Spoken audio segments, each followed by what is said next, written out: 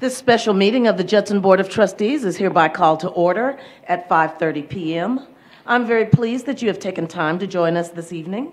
In compliance with the State Government Code on Open Meetings, tonight's agenda has been appropriately posted. We have established a quorum, and I'll do a roll call. Start with Mr. Diaz. Rafael Diaz present. Do you have your microphone on, Mr. Diaz? Rafael Diaz present. Okay. Ms. King? Shatanya King, present. I didn't think your microphone was on. I'm not sure. Brianna, did you hear him? Okay. Ms. King? Shatanya King, present. Ms. Canoyer? Suzanne Canoyer, present. Ms. Rodriguez? Jennifer Rodriguez, present. Ms. Eaton? Deborah Eaton, present. I'm Renee Pichelle, present, and to my immediate left is the Superintendent of Schools, Dr. Jeanette Ball. And I'll turn it over to you, Dr. Ball. Thank you. I'd like to welcome everybody and thank everybody for joining us today. And today we're going to talk about Judson ISD growing and planning to move our district forward. So we're excited to spend the next hour with our board talking about what it is that we can do to make sure that we move our district forward. Dr. Fields is leading this charge for us, so I'm going to hand it over to you. Thank you so much, ma'am. I really would like to start off with introductions again. I know that you guys just went through the roll call, but I don't think the microphones were on, so for the recording purposes later. Our board president, Ms. Pichelle, our superintendent, Dr. Ball, vice president, Ms. Canoyer, Ms. King, Mr. Diaz, Ms. Rodriguez, and Ms. Eaton. And then the senior staff is here today. We've got Ms. Robinson, and Ceci Davis, and Mr. Atkins, Marco Garcia, and Helen Keaton, who is the Executive Director of Facilities, Ruben, who is the Director of Facilities, and Jose, the Assistant Director of Facilities, and then Ms. Greathouse, who is the Director of Communication. And I'm Rob Fields, Deputy Superintendent of Administration and Operation. And like Dr. Ball said, we're trying to get through the growth and planning and kind of get an idea for what the board has in store for the next 5 to 10 years. But before we move on, we also have an architect working with us on this project, which is Mr. Carr Hornbuckle. And I'd asked him to come up and kind of introduce the staff that you brought along today as well. Thank you, Dr. Fields. So my name is Carr Hornbuckle. I'm with Pfluger Architects. I have a group of colleagues who have joined us tonight as we go through our discussion together. So I'll go ahead and introduce them now, and you'll meet them more when we break into our individual groups. In the back, I have Amanda Garza, Lindsay Milligan, Robin Popa, Heather Blasey, Christian Owens, and one more colleague is on his way, Desmond Odunsi. Desmond is texting. He got caught in there's a wreck apparently in New Braunfels. So he's slated his ETA by his GPS says he's going to be here about 15 more minutes. So before we get into why we have the growth and planning meeting, I also wanted to mention that we have Ms. Holmes here, who is the board secretary. So Dr. Ball, if you could give us a little background on how we came up with growth and planning. Yes, ma'am. So if you remember, we discussed having different committees this year. And one of the things that we've spent a lot of time doing is our strategic plan, developing our definition for leadership, our vision, and our mission. And basically what it is what our promise is for our community of Judson ISD. So we know that parents have lots of choices nowadays. It's not like when we went to school that parents didn't have a lot of choice, but parents have choices now. And what we want to do is make sure that when parents select to bring their child to Judson ISD, that it meets all their needs. Of course, their academic needs to provide a rigorous instruction for them. And then also all the extra services that make school fun, whether it's the athletics, the fine arts, CTE, and so much more. Nowadays, a lot of times, parents are looking for specialties. They're looking for something that's unique and that meets the needs of our students. So what we want to do is take this time, not only with this committee, this is designed specifically for the board to give input. So tonight we will specifically hear from the board. Starting Monday, the 15th of March, then that's when the entire committee comes together with the two board representatives, which is Ms. Rodriguez and Mr. Diaz. And the entire committee then starts to flesh out what the board wants to see within our district and gets very specific and really starts to see how do we plan to move our district forward. So if you think of why we're here today, we're here to discuss how is it that we're going to make Judson ISD the premier district and continue to grow and attract more students to our district. So tonight is specifically developed to hear from the board as to what are some of the things that you would like to charge us with. Thank you so much, ma'am. So really what we want to cover tonight is there's some things that just can't be accomplished in the normal M&O budget or the budget that Mr. Atkins goes over with the board. And things have to sometimes be done outside of that capacity.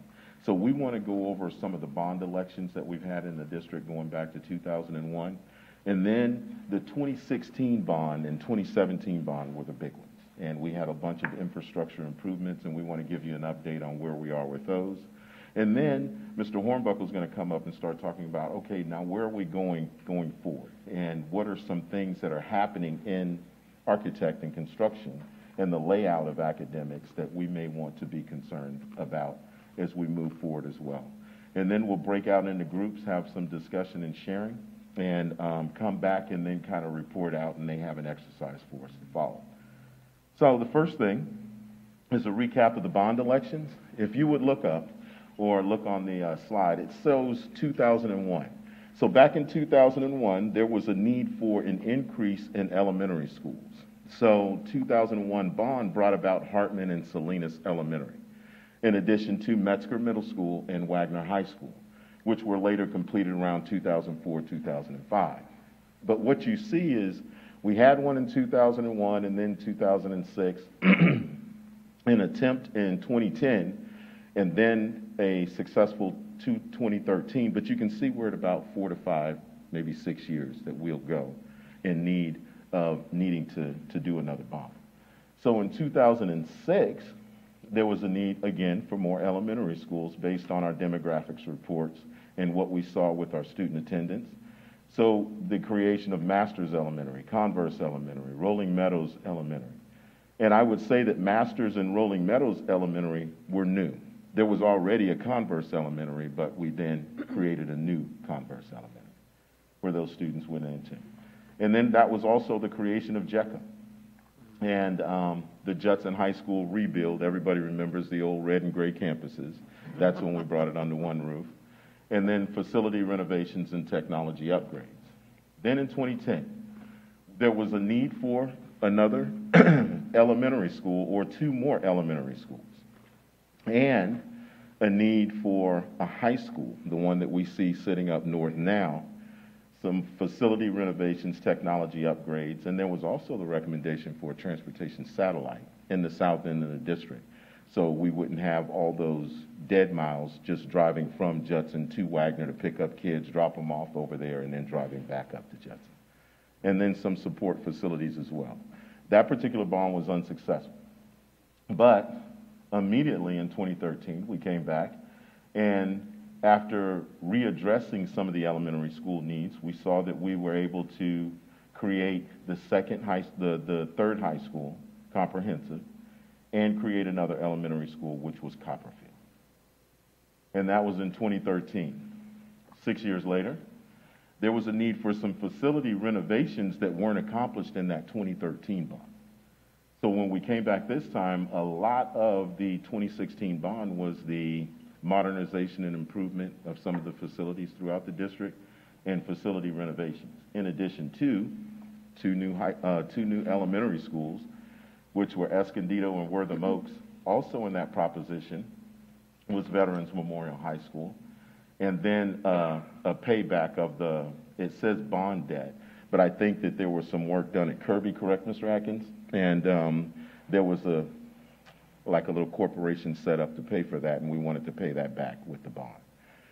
When that bond went through, all the propositions were successful except for Proposition 3, but immediately after readdressing the needs, we came back in 2017 and it was approved. And the second phase of Veterans Memorial High School was then implemented. Now that we've showed the history of the bonds, I'd like for Helen to come up and kind of give you some feedback on exactly where we are in a lot of those infrastructure improvements, keeping in mind that we had 5 years to complete most of the stuff that we had put in, and almost every facility in the district had something that was supposed to get done. So, Helen? Thank you. Good evening, board members, President Paschal and Dr. Ball.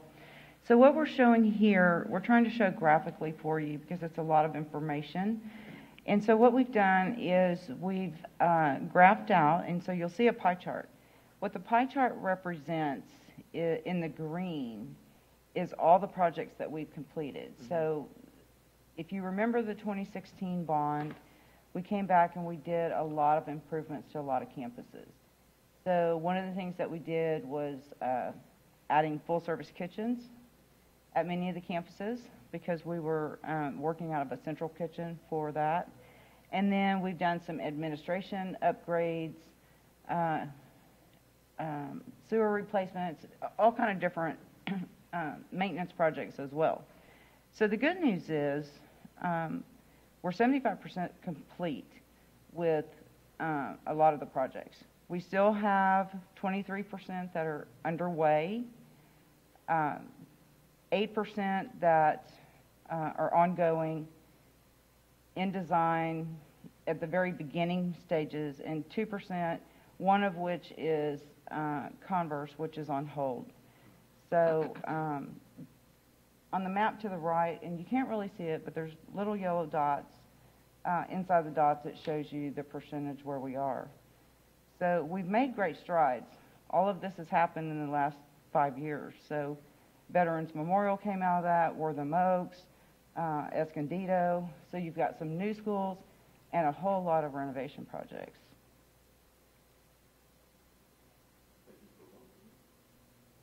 I think the important note here is that we've gone from the creation of new facilities to the renovation of current ones to over, and correct me if I'm wrong, I think it was 180 projects, 183 that needed to be accomplished throughout the district, ranging from 60 million to 300,000. And they've been able to accomplish that, and we are well on our pace of completing that prior to the end of 2021. So a yeoman's effort from the facilities department. Now, what we use to determine where we're going in the next 5, 10 years. Typically, what we're using is a demographics report, and we have a demographics company that's in the process of putting one together for us now. But this shows, and this is the same slide that you guys saw in the budget workshop, and it shows an increase.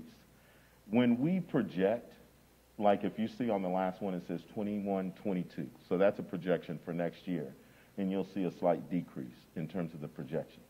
When we do that, it's typically because, definitely with Mr. Atkins, he is really good with money and very conservative.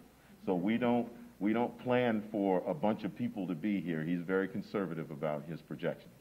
And in the past, he's been under, and we've really done well in terms of what we received versus what we planned for.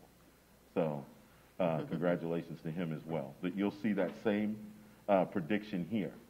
In the last 2 years, though, with the advent of pre-K on steroids under Dr. Ball's direction, we have gone up tremendously in the district in terms of our numbers. Where other districts have decreased, we've gone up. And you can see that in our projections, we're noticing that our current numbers should stay or either get more.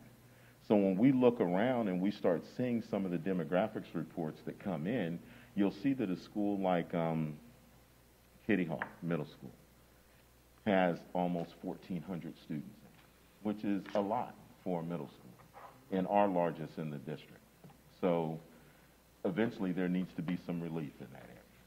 We'll see that a school like Copperfield Elementary has really high numbers, and it's over there in an area where there's really not a lot of support for us to move other students somewhere else. Same thing with Rolling Meadows. Although we built Wortham Oaks, Rolling Meadows still has a bunch of students over there. So I would ask that as we move forward and as we go through this thought process and the discussion tonight, that we think about what you've had revealed to you through your constituents that you represent and give us that feedback. So then when we do sit down with the Growth and Planning Committee on March 15th, we know how to say what the interest of the superintendent and the board are. So next up is Mr. Hornbuckle. Thank you, Dr. Fields. Yes, sir. We have spent some time preparing for our conversation tonight. Dr. Ball has given us a really great charge in terms of working ahead towards convening the Growth and Planning Committee with your other community members. But while our charge is to help work through that committee's process, what we really want to do is be sure that everything that we're accomplishing is happening through what you all sense from a governance point of view Judson ISD needs to do going forward. And I think what's key about that is if you think about that from the point of view of so often we find ourselves focused on what's happening with our students today. That's never been more the case than in the past year because of everything that's happened with COVID, with remote learning, everything that became such a critical, immediate need. Frankly, even in the past 2 weeks with the weather, we've seen that. But from a long-range planning point of view, we really have to think about that as a longer arc. We're thinking about the students we have now, but also the students yet to come over the next 5 years, the next 10 years. And all of those students are going to need opportunities. And those opportunities are going to be continuing to change. I mean, we've seen that already. We're going to continue to see that. Now, of course, I'm coming to you as an architect, so I'm thinking about facilities, the buildings, how do our spaces work? And all too often, we find ourselves with spaces that have hardly changed from an educational point of view. How do we create infrastructure that best supports what it is that curriculum instruction wants to be able to accomplish? What the vision is for the district, for each of your students. And so I don't really want to spend too much time talking because I think tonight's more about listening. And where we're headed from here is to ask all of you to work in groups and think about some aspects of this. We're kind of trying to break it down into digestible pieces. There's really 3 topics that we have in mind to bring some focus or bring some clarity to tonight. The first topic is addressing technology. Technology as it is used by students, technology as it engages students. I think Judson has already made such great strides with your one-to-one initiative. But the thing about technology is that you're never really done. You can't ever really check that off a list. And what we're seeing with other districts is so much more opportunities for creating different types of engagement through technology. We're actually working on a project right now with another district in North Texas that's building the first of its kind gaming magnet school, for students to learn how to code towards creating gaming technology. We have to think about technology not just in terms of its use or its application, but also what it means in terms of how students want to be able to get engaged, and we're capturing their imagination as a part of that.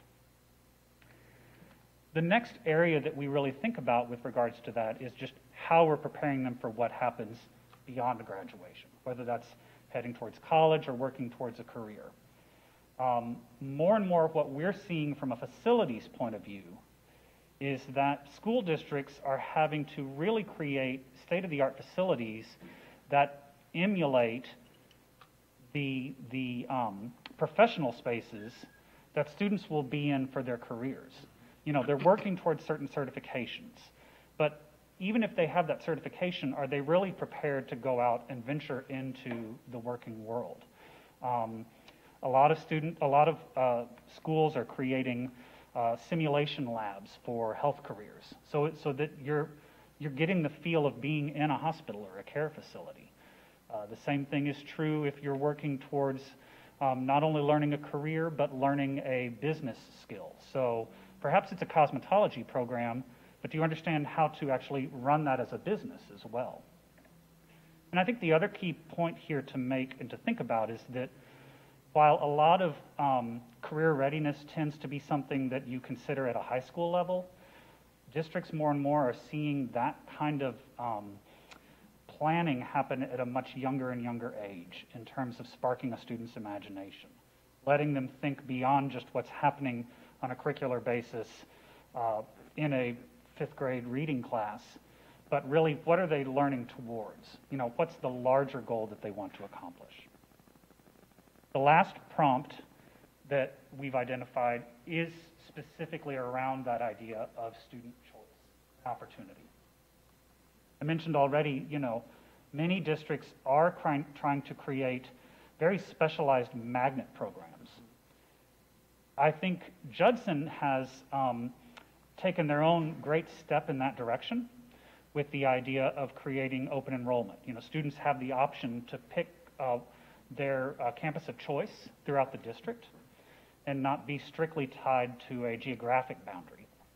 But once they've made that choice to go to a different campus, what is the opportunity there? What might draw a student from one campus to another?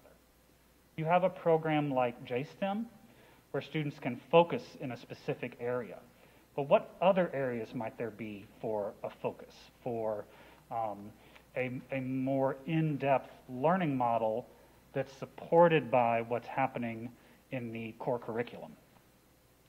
So with that in mind, we're actually going to move for the next 25 minutes or so into 3 different groups and ask you all to talk about these ideas in your groups with members of the senior staff.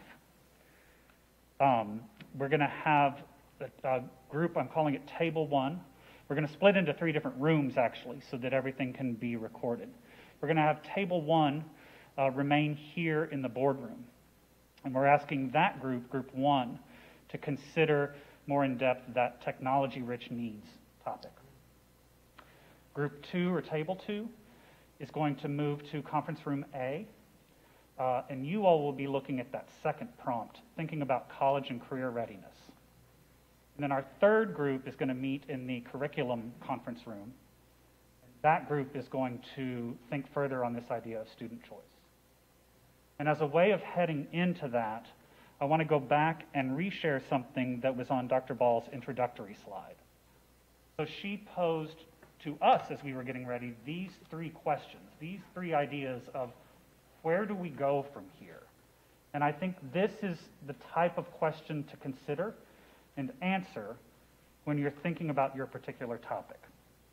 I'll give you a little bit of a heads up on what we'll do after we've talked about this in each of our groups. We'll all come back in here and reconvene.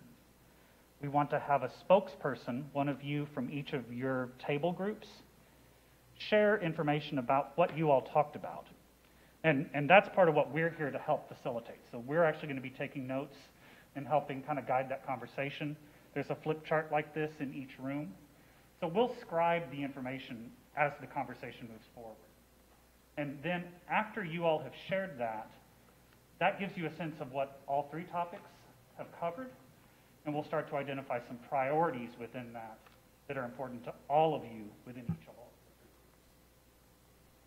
So with that, Dr. Fields, I don't know if there's anything else you want to say? Only that we will go back. Where's P for previous? There you go. Those are the names and the groups again.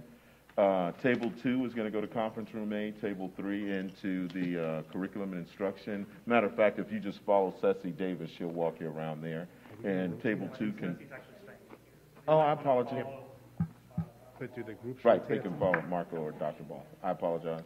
And then pick a person who you want to report out or direct someone that they're going to do it with. Depending on your leadership style. That was quick. You picked yours right away.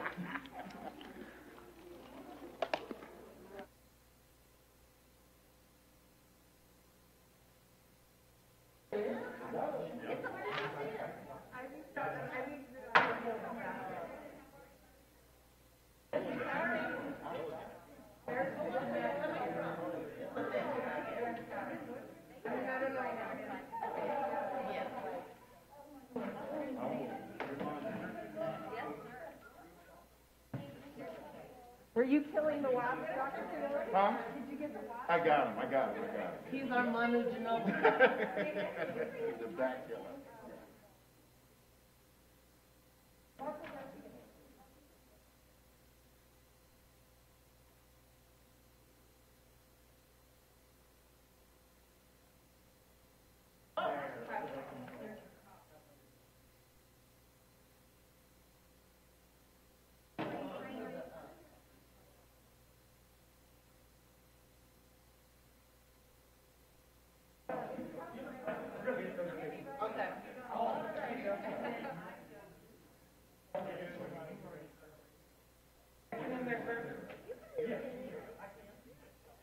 Algo así.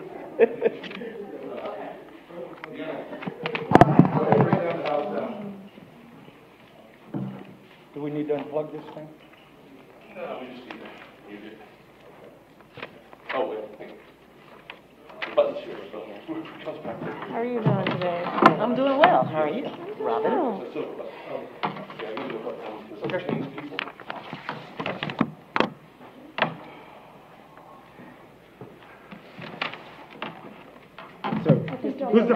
Who's doing today? I'm doing great, man. I don't know where she is. No, her stuff is still there, but I made a mistake. I was trying to bid on it. So you're facilitating? Actually, you have one more colleague who's Get this away. So how's the family, Robin? They're good. Kids growing way too fast. It's weird. It's weird how that happens. Right, you want to keep I like those shoes, sister. I put them on and it reminded me it's been so long since I had a pedicure.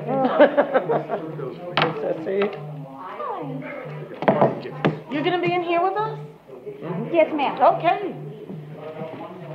All right. Well, my name is Robin, president of Fluger Architects. Connor's going to be kind of circulating around. The gentleman that he mentioned is running late is actually going to be joining us when he arrives. And we're the technology-rich group. So I'm just going to write as y'all talk and converse. If we hit some lulls, I may ask some questions to kind of maybe prompt some conversation.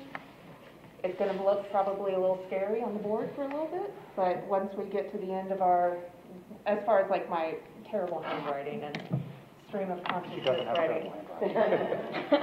But once we get towards the end and we're kind of wrapping up, I'll take all of those notes, condense them down to some nice, succinct phrases for the follow-up activity afterwards. So I know one of the things that we want to consider as we talk about our technology-rich needs for Judson ISD students is how do we keep Judson ISD competitive in this educational market that we have. As we mentioned, parents have a lot of choice nowadays, so how do we ensure that Judson ISD stays as a competitor in that market and has equal footing to attract those students? How do we make sure that there is equity across the district as far as thinking specifically about technology and those sorts of like more hardware and device and access? And then also, how do we ensure that whatever tools and devices and infrastructure that we're doing is preparing our students to meet the needs of the workplace and a post-high school educational career? So with that, I'll let anybody start off with a thought.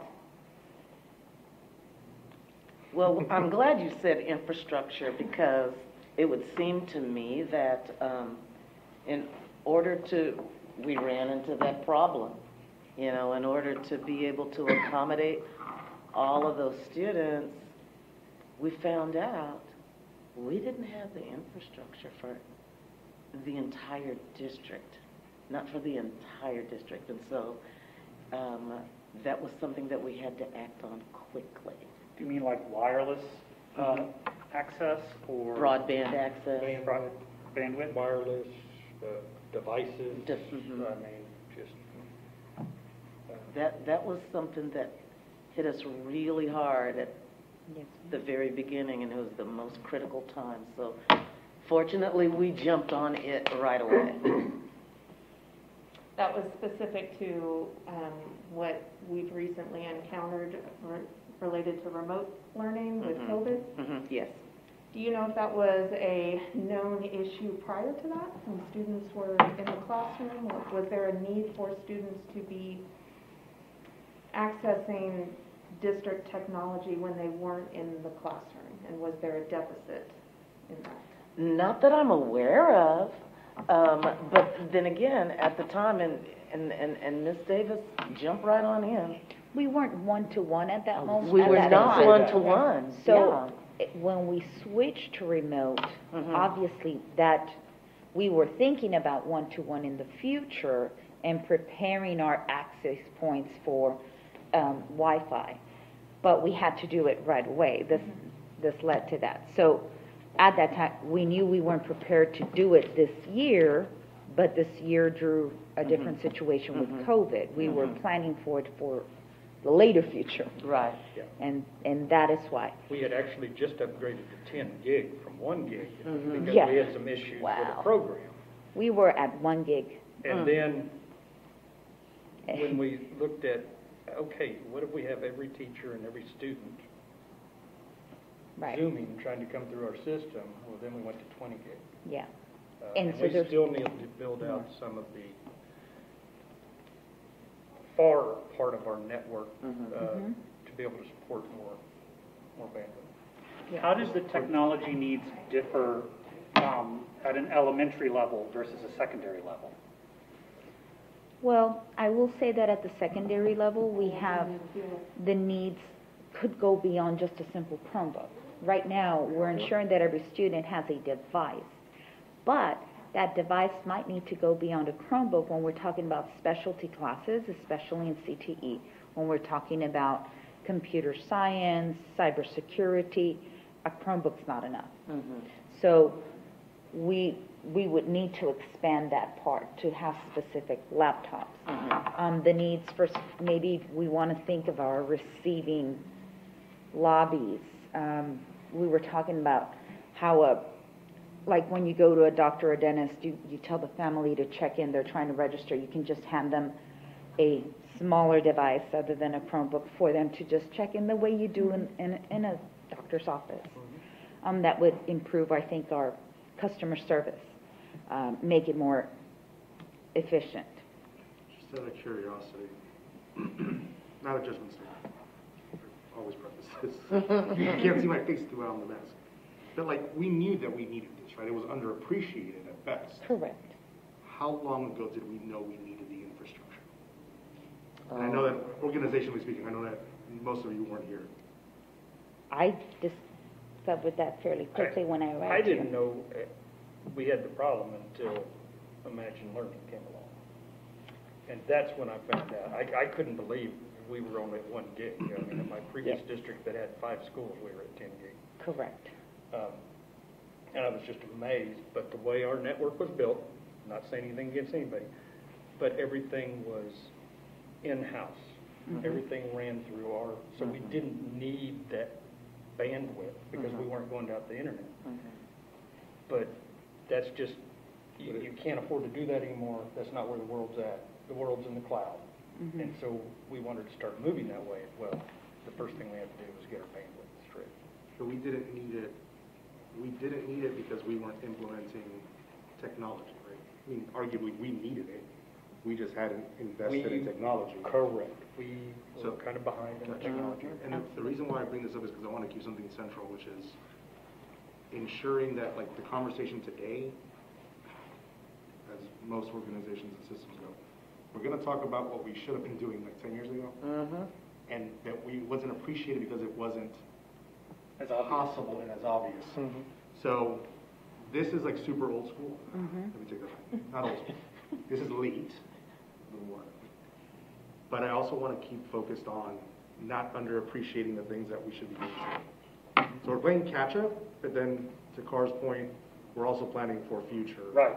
So, and y'all have a better insight, especially you, Suzy. What educational modalities and deliveries and systems are we not using that we probably should? Like if we had a magic wand, what is it that we probably should be implementing? That way we keep focused on not just the catch-up, but like really get ahead of it.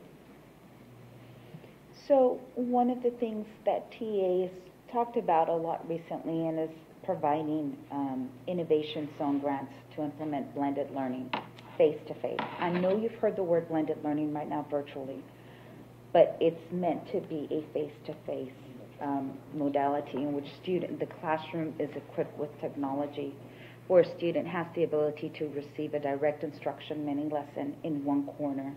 Then you have a corner that's technology rich, kind of like a makerspace within the classroom, a mini makerspace within the classroom. So the students... Define a makerspace. For me.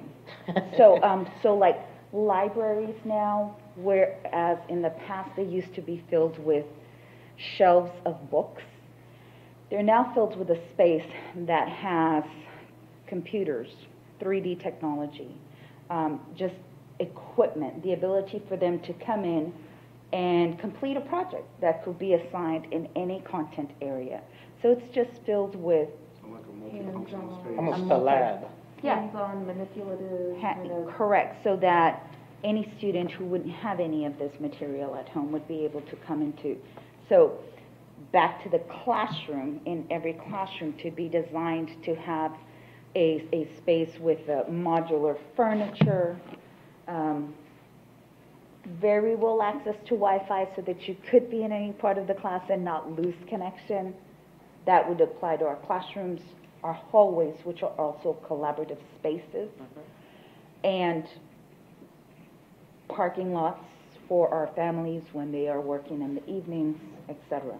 So that is the standard classroom as you see it in 10 years from now.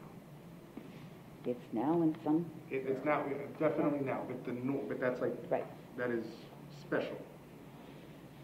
Limited districts have that ability to date. Correct. In 10 years, that'll be the norm. Absolutely. That's style. I believe So that's that. what we have to implement. What I'm hearing you say, Rafa, is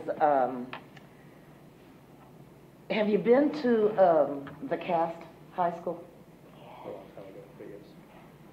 That school was designed specifically for the purposes of spaces, available spaces to connect. They are not necessarily in a classroom, they're in a pod. And they have all of the, and Cast High School is SEISD, right? Yeah, they're Cast Tech. Okay, Cast Tech. And so it's more, I mean, it looks like a living room, you know? And they're sitting, but they're working, and they've got their assignment, and I'm thinking that's what you're talking about, Rafa, is that you're saying going forward, that's more or less what the traditional classroom would look like? Yeah, because I just don't want to be And having bound, the access. like I don't want our conversations to be bound by the limitations of today. Yes, I understand. Right, so, you know, if we reverse engineer, what does that look like? Yeah. If you tell me that the standard should, in 10 years, the standard will be this, then how do we plan to get there quicker? Because I don't want to get there in 10 years and then be behind again. Yeah. Correct. Would you... Spaces and, sorry, would you say that then planning or designing or whatever sort of aspect that you're doing is done with the notion of flexibility and expandability in mind? You want to introduce yourself? I want to know who you are. Yeah, I figured that, but we've been waiting for you. Thank you all so much. I apologize. My name is Desmond Odunisi. I'm an assistant project manager at the Austin office. So I've just come in to help you all and assist in your technology needs and help out with this planning in any way that I can. Personally, I'm pretty closely knit with the technology needs of different districts right now, working in Central Texas. So if any way that I can be of assistance, I'm really looking forward to it. And the mask kind of hides half the face, so he is a younger, he brings the young blood. I wasn't sure if he was a student. I appreciate that. No, I actually went to school right here in San Antonio, UTSA. I'm from Houston. But been out for longer than I'd like to admit now. And, Not long enough. Not long enough. And not for them, apparently. But living in Austin for the last several years, but it's been an amazing experience. So just to let you know, our topic of conversation is technology-rich environments, and these are the questions that we're kind of charged with discussing. How do we keep Judson ISD moving forward? How do we improve equity within the district? And how do we prepare the students for life beyond school? And so just as a recap, Ms. Pascal and Mr. Diaz are board members, and then Mr. Atkins and Ruben, and I'm sorry, I didn't get your name. Ceci Davis. Ms. Davis are senior staff with the district. So I've been just, as they've been having this great conversation, we're just writing notes. We'll clean it up at the end when we're just about done, but conversation's been good so far, so keep going. Ceci, can I ask a question? I heard you mention the library and the makerspace in the library. Do you envision that being an extension of the classroom, like a resource, much like how kids now go to the library to pick up a book, but it's a place where they can continue their studies from the time that they achieve in the classroom? Is it a standalone for the librarian to use? It is a standalone for the librarian to use, but it's Okay. standalone and students can go visit to complete their projects there. So both hand in hand need to take Yes. place. And you want those same type of spaces available within the classroom itself, within the confines of the classroom? Absolutely, because I'd love to see our type of instructional modality move away from just the teacher giving and the student receiving. Mm-hmm. So if it is more of that, I envision the modular furniture, the ability for students to sit down maybe for a mini lesson, but then get up and work in groups, being able to go to one corner of the classroom, have screens so that they can plug in and show their peers what they're learning as the project is being built. They can look at it. Does that make sense? Very much. Very much collaborative. Yes. Circle back to the question that Carr had asked about viewing the differences in technology or devices between secondary and elementary. So we talked a little bit about how at the secondary level it's likely a more robust offering because the coursework is more rigorous as far as technical aspects, or, the RAM and all that sort of stuff that kind of goes with more advanced study. What do you see that might change in elementary school level when it comes to technology, devices, how that begins to move towards the future? Is it that different though, Ceci? I think, Like, sure, the workload is different, right? But the infrastructure, is it different? I think, like for certain CT courses, I could see that you would want a computer that is built differently than a computer that you would be able to put in a K1's hand. For sure. I do, however, see that some of our students in kinder and first are more tech savvy themselves. So in my mind, I'm thinking, and I don't know if that's part of the bond, but also the applications that would be put in a computer, because those sometimes are purchased separately. Would they be part of technology bond? Probably not the applications. Okay. That's a great question. So frame this for me, Bill. Is this conversation based on building the facility that we need to power this? Or are we talking about the actual, like, a technology line item in the bond? Both. Keep in mind that we're talking it out. how do we address the technology-rich needs for our students? Yes. Just in general. Just in general. So my question, Ceci, the reason why I asked is because, yeah, I agree, the device itself is different, but the space, is the space any different? Because I want my, like, for example, I want my daughter to be coding in kindergarten or something, or computer. Correct. So does the space look different? Obviously, the size looks different based on student population, so on and so forth. But I would say no. My response would be no. I've seen some elementary classrooms just as rich and just as inviting and just as collaborative. I mean, I would assume safety aspects, but I've seen classrooms at the elementary that look like that. Would you say that it might be easier for our younger students to use tablets versus a Chromebook?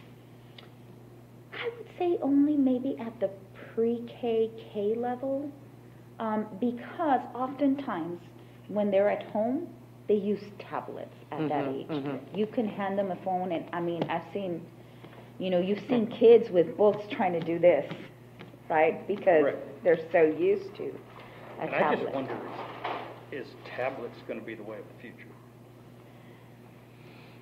I'm coming from ed tech myself, so I think there's a misstatement of the issue in the question, which is not what's easier for the child, but what is appropriate, right? So my kids already at 3 and 4, they can maneuver the phone, the tablet. I'm trying to get them to get on the keyboard, and they have to type. So which sounds weird for a 3 and a 4-year-old. I get that because they're learning. But like I'm trying to get them accustomed to that because I don't want the tablets for us, and especially like as we're trying to stand up distance learning in post-secondary. They're easy, but then there's a big gap in transition. This may not be the same for children, obviously, but there's a big gap in transition to getting people accustomed to a computer and the mouse. It's different. So maybe it's not what's expedient for the child based on their natural ability right now, but what do we want to cultivate? Developmentally, they may not be ready, but you got to get them to that point. Right, but I could see we have pre-K 3 and pre-K 4. I do feel that maybe at that level, considering tablets for them might be. And we have almost no iPads in addition. No. Wow. Well, it is an interesting discussion because if you think about the home life,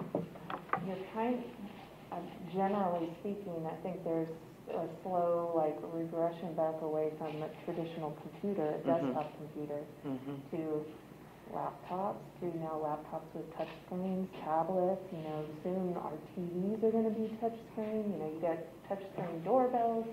So that kind of technology is infused at home. And so, to that question is there almost a perception of the old school way if when they come to school it's all computers? I don't know, it's just a question to throw out there to think about. So definitely look, I would say definitely consider different types of devices or explore what are the best type of devices for different grade levels. But I would also say outside of the computer, when you're thinking about a 21st century classroom, it's not just about technology, right? It's collaboration, critical thinking, creativity, the 4 C's. So when you think about that, I do think a lot about the space in general. So I'd love to see more than just one whiteboard in a classroom. Because when students are developing, when they're creating, when they're designing, you want them to be able, I saw one of your pictures up there where there was a wall that was a student was writing on, and there was a group of students there. So, when I'm thinking of classrooms in the future, I'd love to see. Can you restate those 4 C's for me? I was in the moment. Really critical thinking, collaboration, creativity, and I can't think right now. It'll come to you. Conchas. Conchas? Well, I think that is kind of an interesting notion because when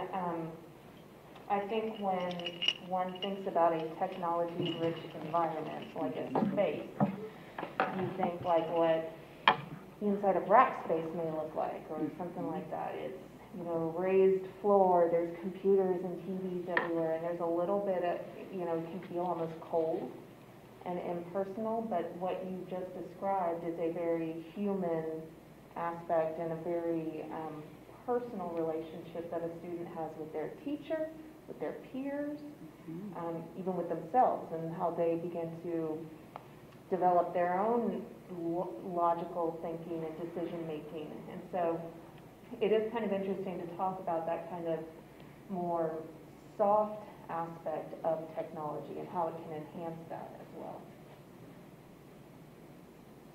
We're going to get that fourth C, I know it. Well, you know I'm looking at, but it's introduction of the soft skills together with the technology, because those are just as important for students.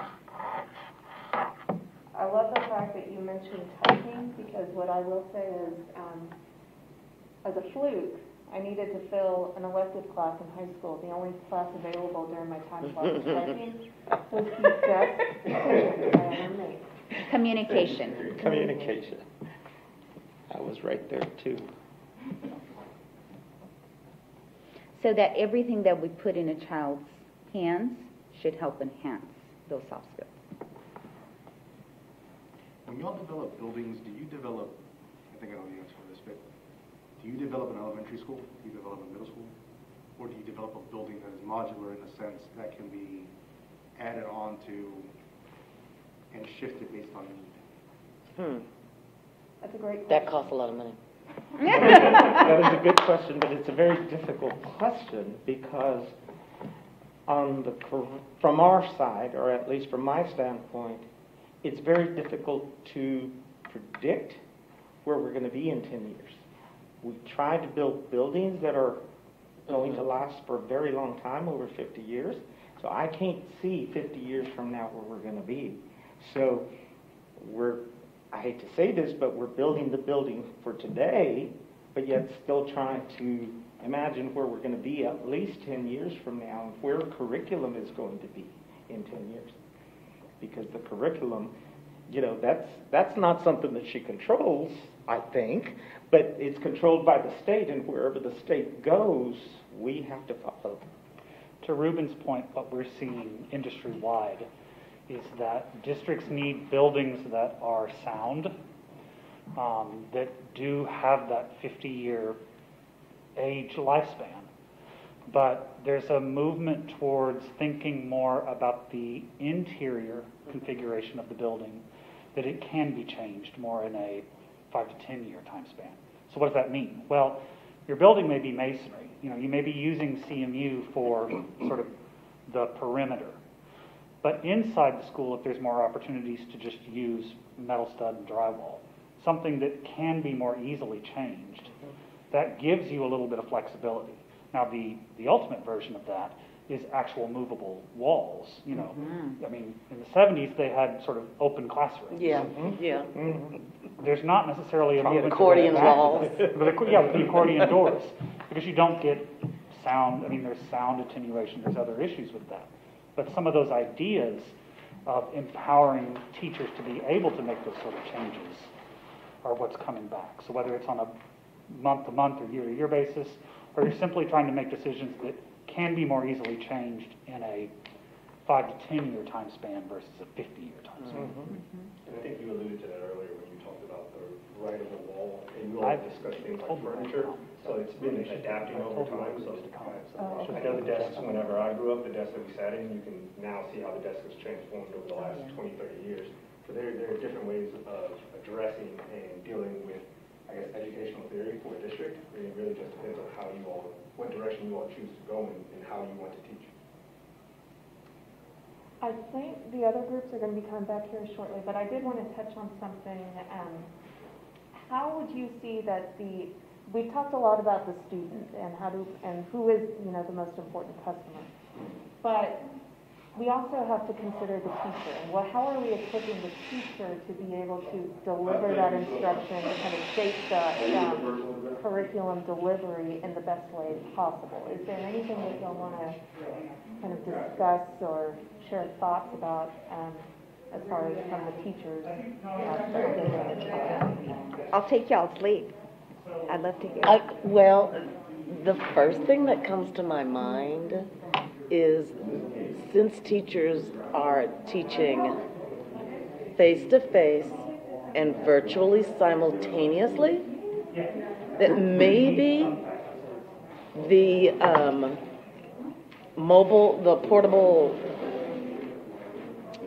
portable desk, or what is that you... The height adjustable? Yes, desk for, so that she could move, or he or she could move around the room. I'm thinking because they've got students in two different, spaces, and they need to be able to accommodate. I would just say Sitting at the desk with, just...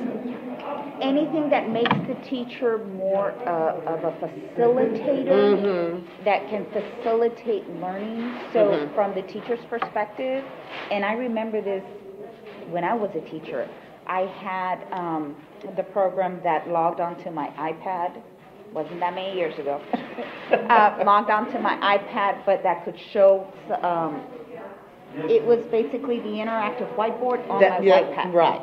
So that I wasn't We could stuck do that to- and show it on this so our students could see it also. Yeah, but I wasn't stuck to an interactive whiteboard that's in Oh. the corner.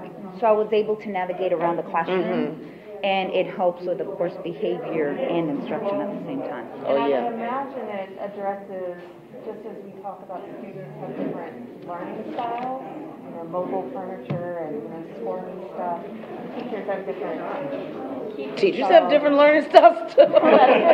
Or teaching styles. See, Yes, and like but yeah. that right there just reminded me, I couldn't do that with a Chromebook. I was still so that was, several years ago, it was on an iPad and I was There's able. an app that allows you to do it. Yeah, there's an app that allows it to become an interactive whiteboard. I can't do that on a Chromebook. Can't do it on a laptop either. Right.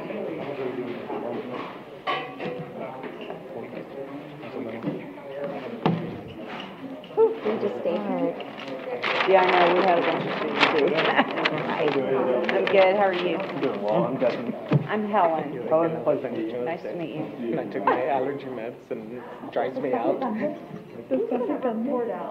You can, I think, it's the board. I like it's the board. Okay. So I think if you can go ahead and just put the, Tag her in. I just want to make sure she can read. if there's any instructions, you can navigate that. Who's the best at deciphering? And Miss Davis wants an iPad. You're gonna... Oh, okay. You're gonna be a... Yeah. Whatever you need me to do. Happy to be. So on the infrastructure, we found that the needs of the students as far as like quantity of students couldn't support the demand. You want one-to-one at a time. Had to jump on it sooner than expected. Previously 1 gig, upgraded to 10 devices, with the elementary release. I'm gonna spitball, and you jump in and Thank you, Robin. Thank you.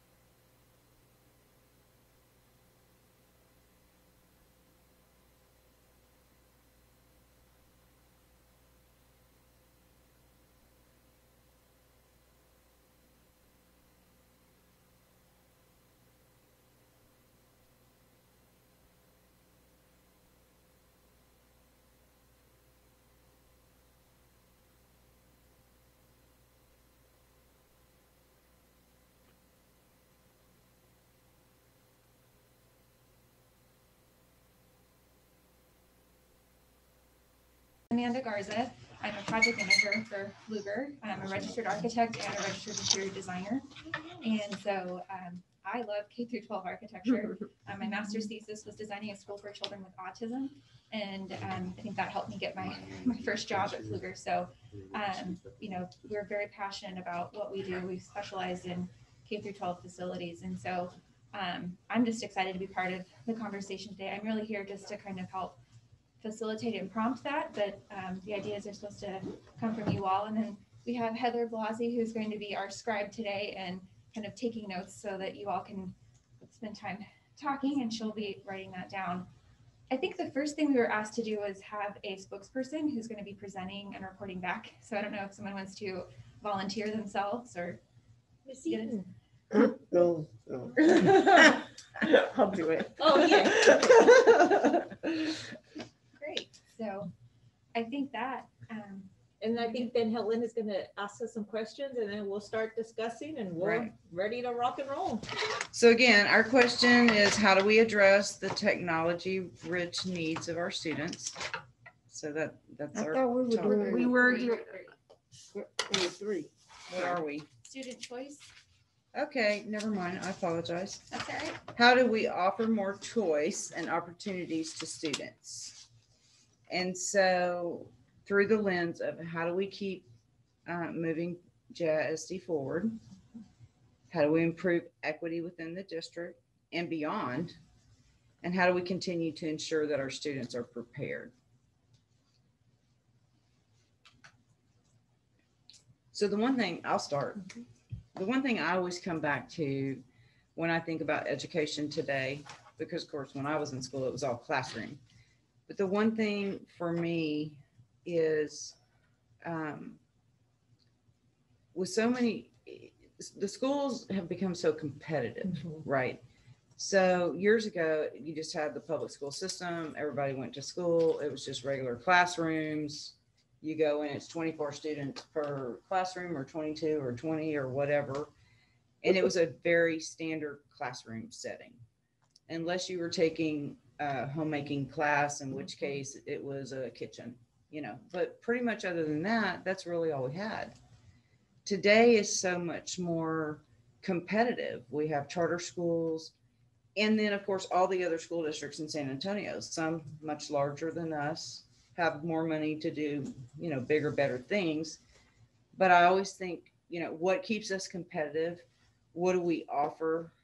How do we achieve that to keep us competitive with other districts, other charter schools? You know, what do we offer, and how do we present that in a way that's very stimulating to students? And the one thing that always excited me is when I would walk into school and see very collaborative space, you know, an open area, very comfortable furniture, children come in, and it's more about the dialogue and communication, completely different form of teaching than many years ago, 35 or 40. So that's what I see today. And so, and it's going to continue to progress. So when you're trying to project out, what is education going to look like in 5 years?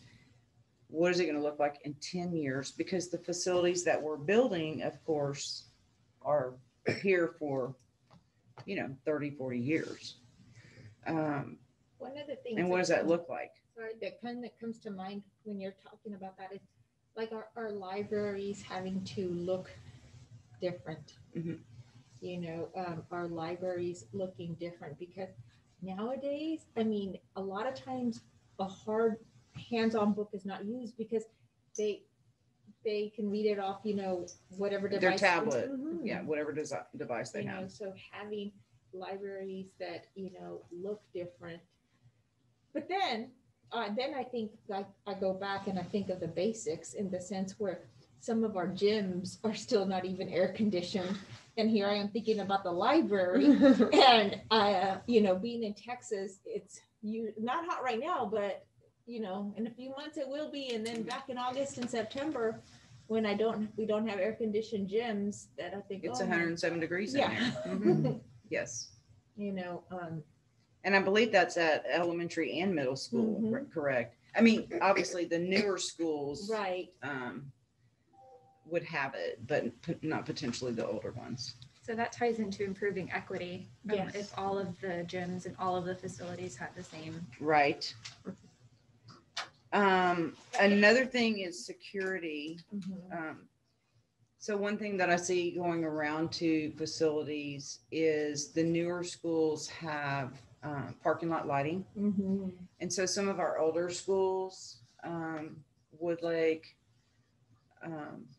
probably even Elof, Pashaw, they don't have parking lot lights. So the teachers, like this time of year, they're coming to school and it's in the dark. So because many times they're there at 6:30 in the morning.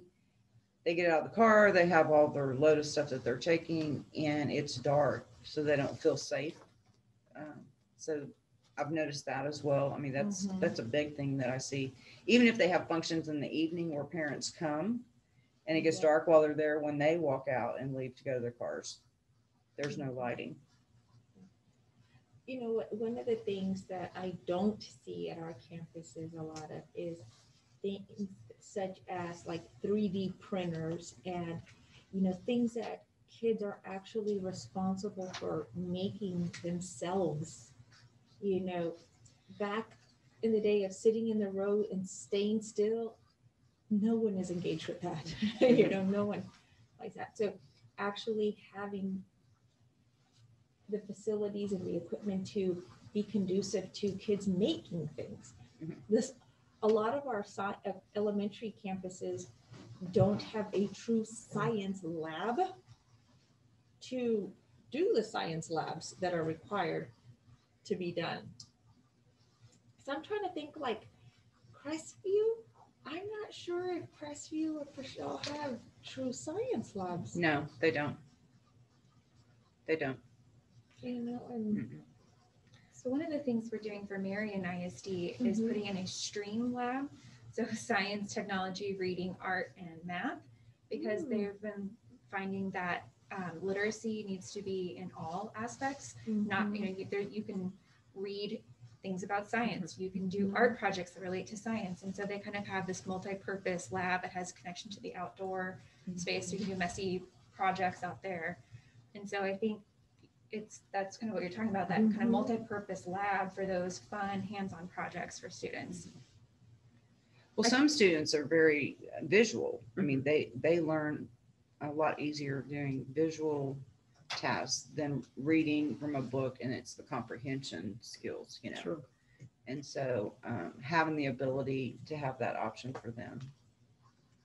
I think I don't come at things from a facilities point of view by default, but like I rely on the architects to say like, okay, this is how you would make this come to life.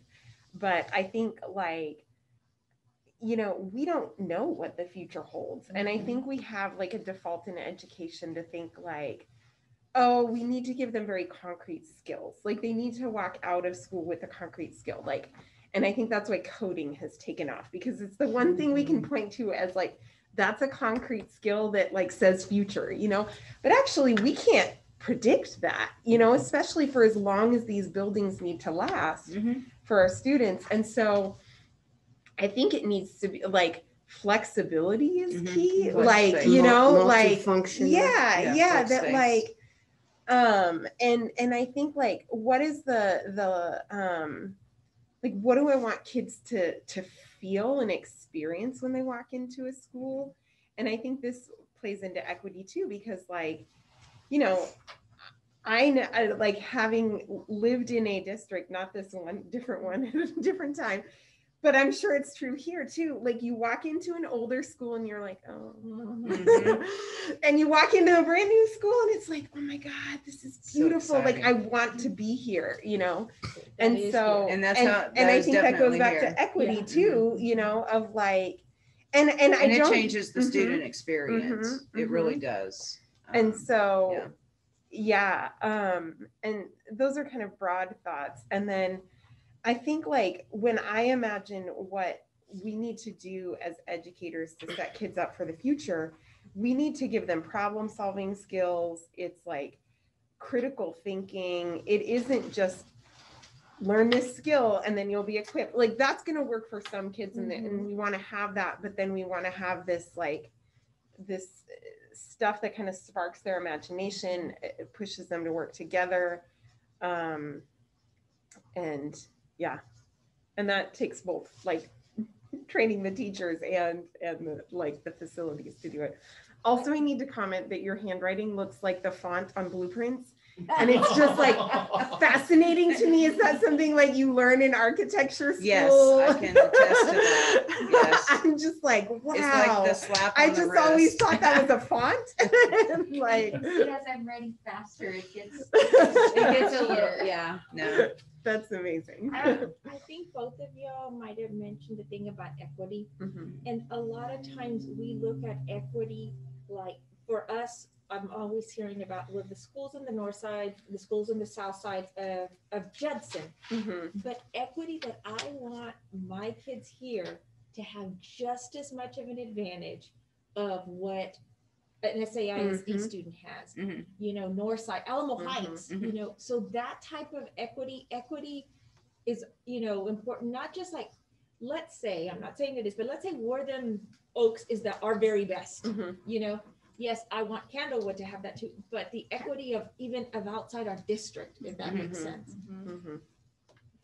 Since I think maybe 6 months after I got here, we've been talking about doing the CAST school.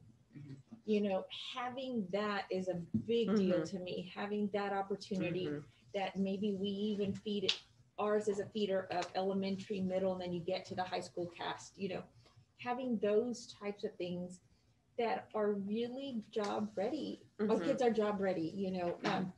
Not everybody's going to go to college, and that's okay, but they have something as their backup. And I think going back to the theme of like choice, it's not so much that like, well, yes, we should offer them lots of choice, right?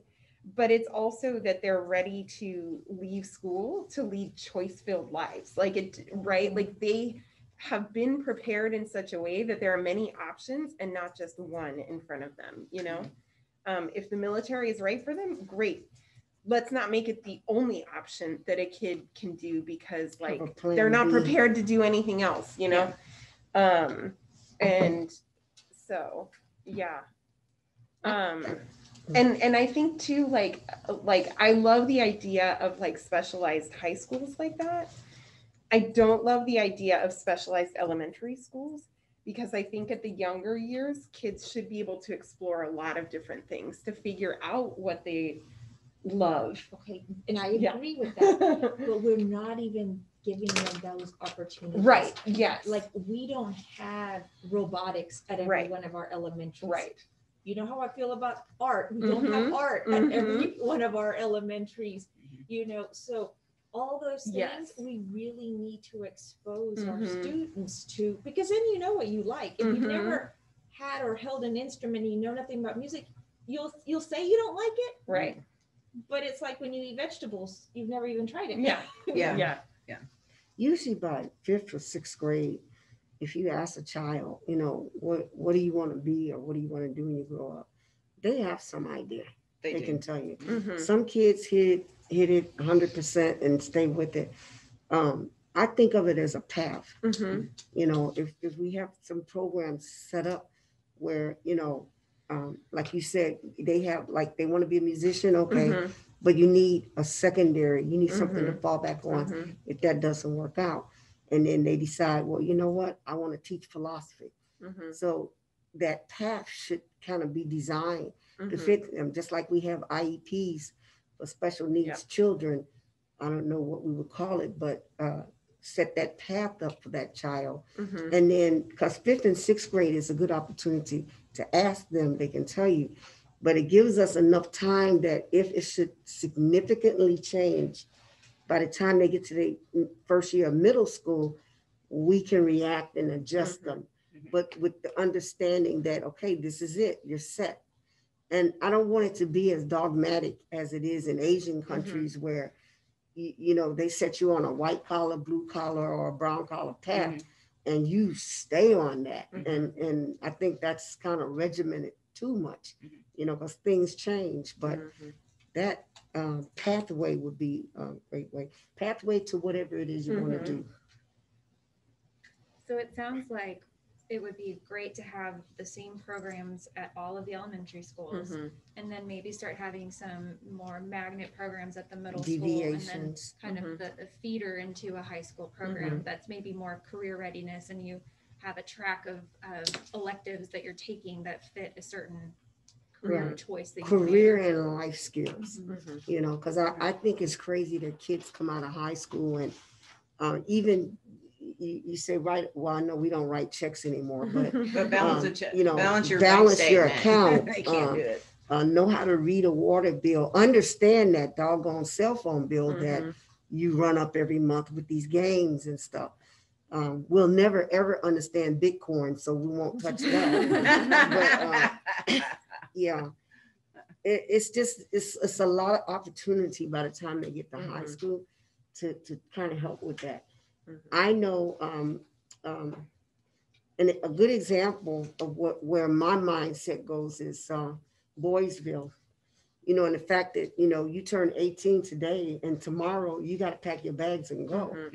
You know, really, you know, if you know very many, I mean, think about yourself at 18. Were you ready to just walk out the door and go get an apartment and a car and a house and you know, everything you need? And so if we, part of the path includes that life skills portion where they can, you know, figure that out or understand that, you know, just because you get married at 18, 19, 20, you can put off having a family for, you know, plan it, you know, stop having all these surprises. I think if you all can wrap up in about another minute or so and head back on into the boardroom, then we'll be ready for all three groups to be able to share out. Okay, thanks. My last thought on early elementary is like play-based, like spaces for play and like outdoor classrooms.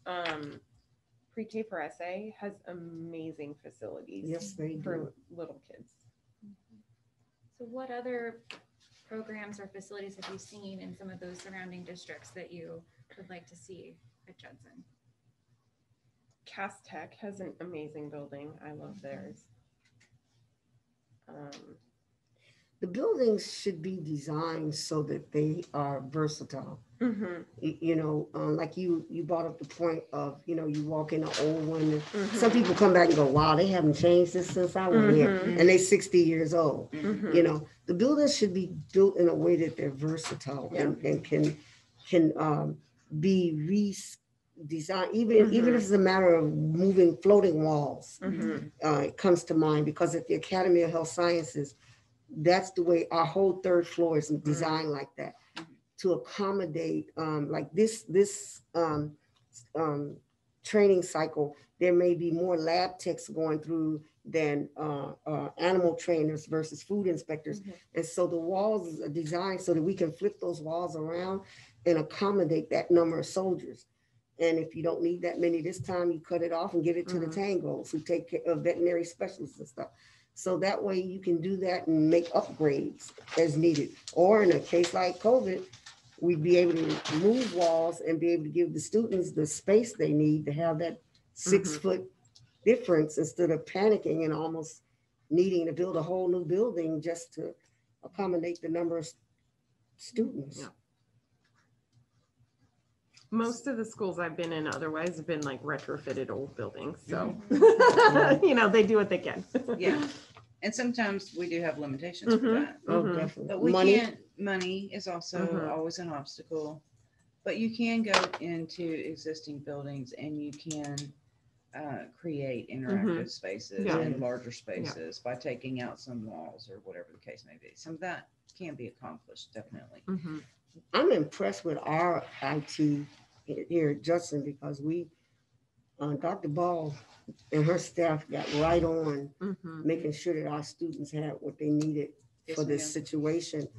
But it, this part is not our fault, but I was disappointed that more of the churches didn't say, you know what, we'll turn on our hotspots, you know, and maybe that would have helped with some of the areas where we were having students having to do stuff like go sit in Walmart parking lot and all that just to get homework done, you know.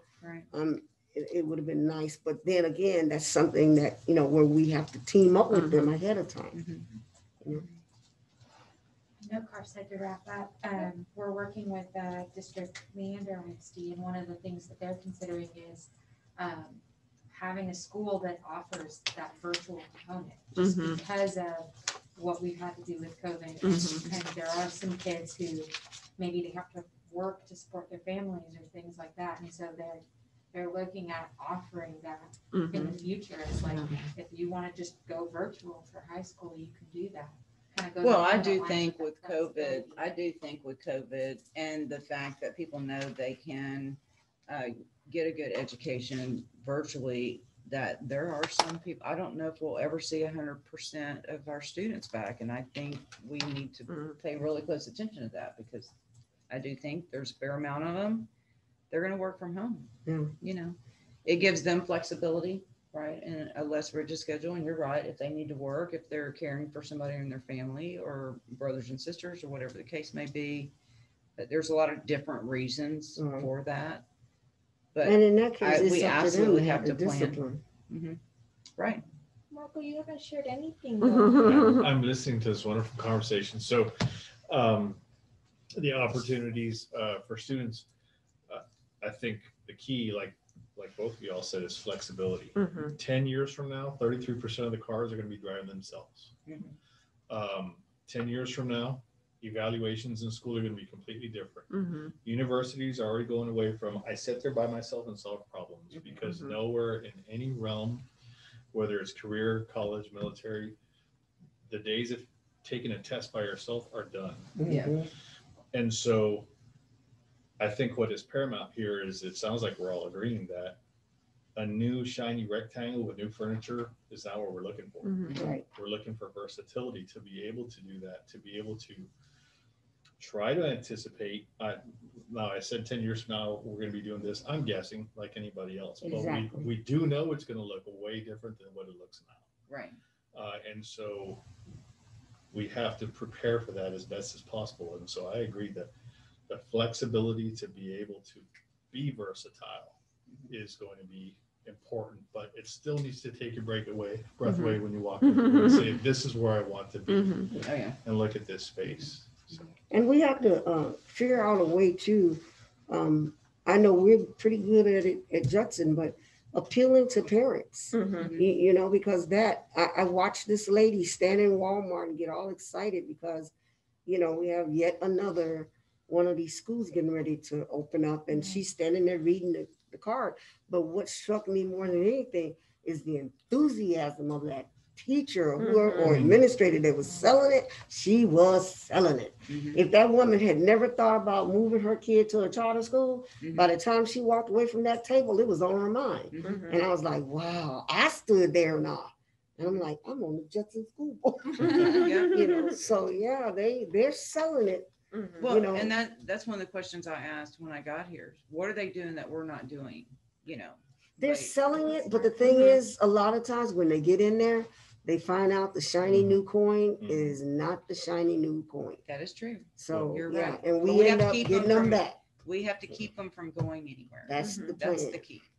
We have to keep them here. What we offer needs to draw them in and want to stay. Right. You know, and not just for the sports. But it is a marketing thing. I mean, unfortunately, school districts have now become a business like no other. You know, they have to market what they provide just as much as a independent business does. And you know who can help us with our marketing?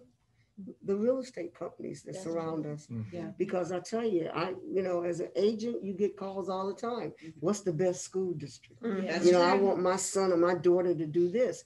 And, you know, if we get them, hey, add Judson to your little flyer. You know, so your agents will know this is what we offer. That reminds me, somebody called me about that this weekend and I didn't call her back. Just one other little thing real quick. You know, even our new schools that we built, we didn't build them with smart boards in mind. You know, I don't see a lot of smart boards in our campuses. All the creative technology ways to engage students, we haven't done that. We continue to buy the same old looking type furniture instead of getting something that's new and different, you know. So in all these schools, we should be buying furniture that looks different.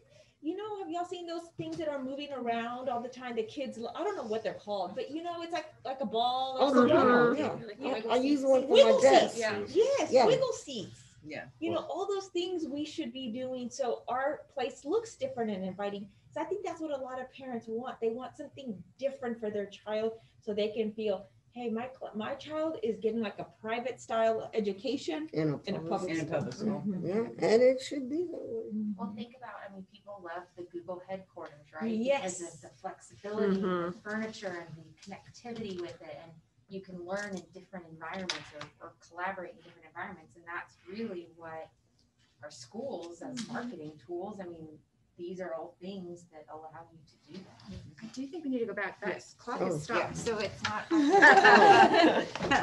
That means time's up. Clocks that work are Yes. neat. But you know, there's those digital But so many of ones. them have gone away from clocks. Yeah. They don't Digital even Well, need- because kids can't even use those. And then If it's not a digital clock, a lot of them can't tell time. Oh, I'm supposed to be the Scary spokesperson version. too, huh?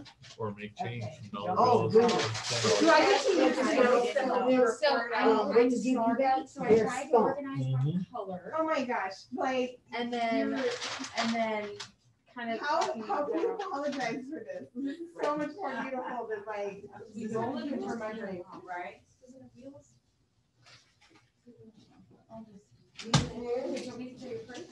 Sure. There's something with it easier.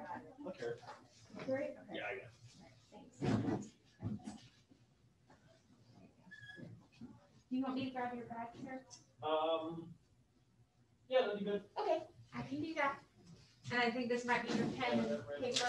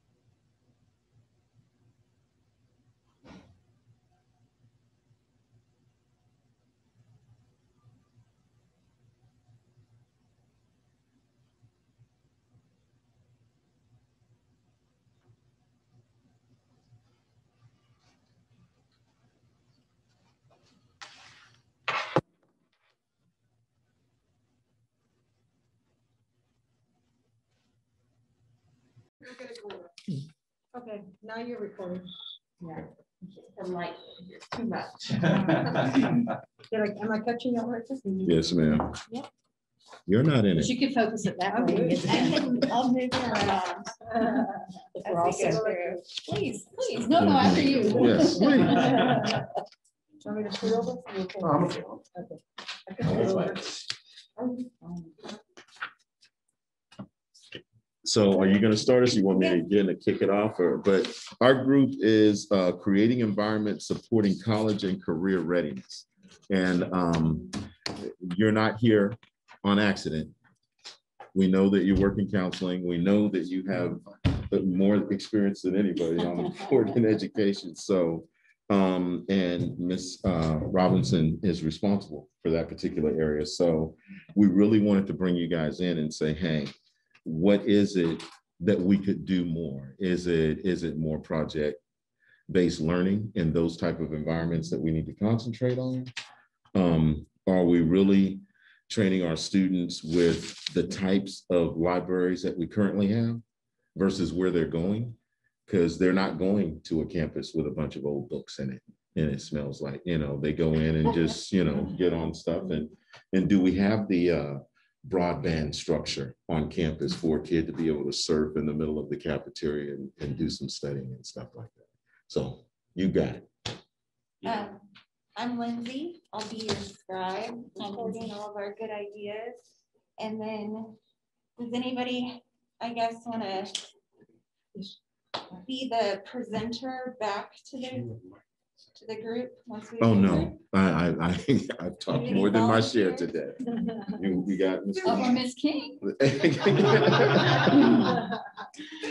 But Ms. Kenora talks all the time. As long as you have everything. There you go. A leadership role going there, girl. Yeah, so Lindsay will sculpt, and my name is Christian Owens again, and I'm just going to help kind of feed some thought based on kind of what y'all are thinking, and I think based on any ideas around that. And actually, we started a conversation today because there was a facilities committee meeting, and so I was brought in just for the short piece of the libraries. And so ELOC, one of our elementaries is actually going to become a STEAM campus. And so we were able to get a grant and go to Trinity, and so that's how we've been able to start this journey of turning that campus into a STEAM campus. And so as we're looking at the facilities, we were looking at the library because that happens to be one of the pieces of the building that's being redone.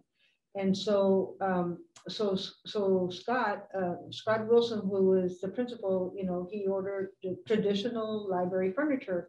And so kind of when it landed by my desk, I was like, oh no, we're not doing this. We're going into STEAM. We have to think STEAM. And so when I came into the meeting this afternoon, one of the things I was telling them, I said, look, we need to think about the 3D printers, as far as technology is concerned. We need to think about module furniture that you can move around. You need flexible. You need flexible things. Large group, small group, individual work, whatever. You need to be able to have, be able to move things around within that space. It's not a library per se. It's more of a collaboratory. It's a resource center. They call it like a maker space. Maker space. It's a maker space.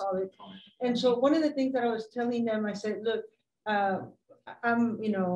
I love the idea of books. We can't get rid of not having paper books because kids need to know this is a book, these are papers, and this is how you read a book. This is a Dewey Decimal System. Exactly.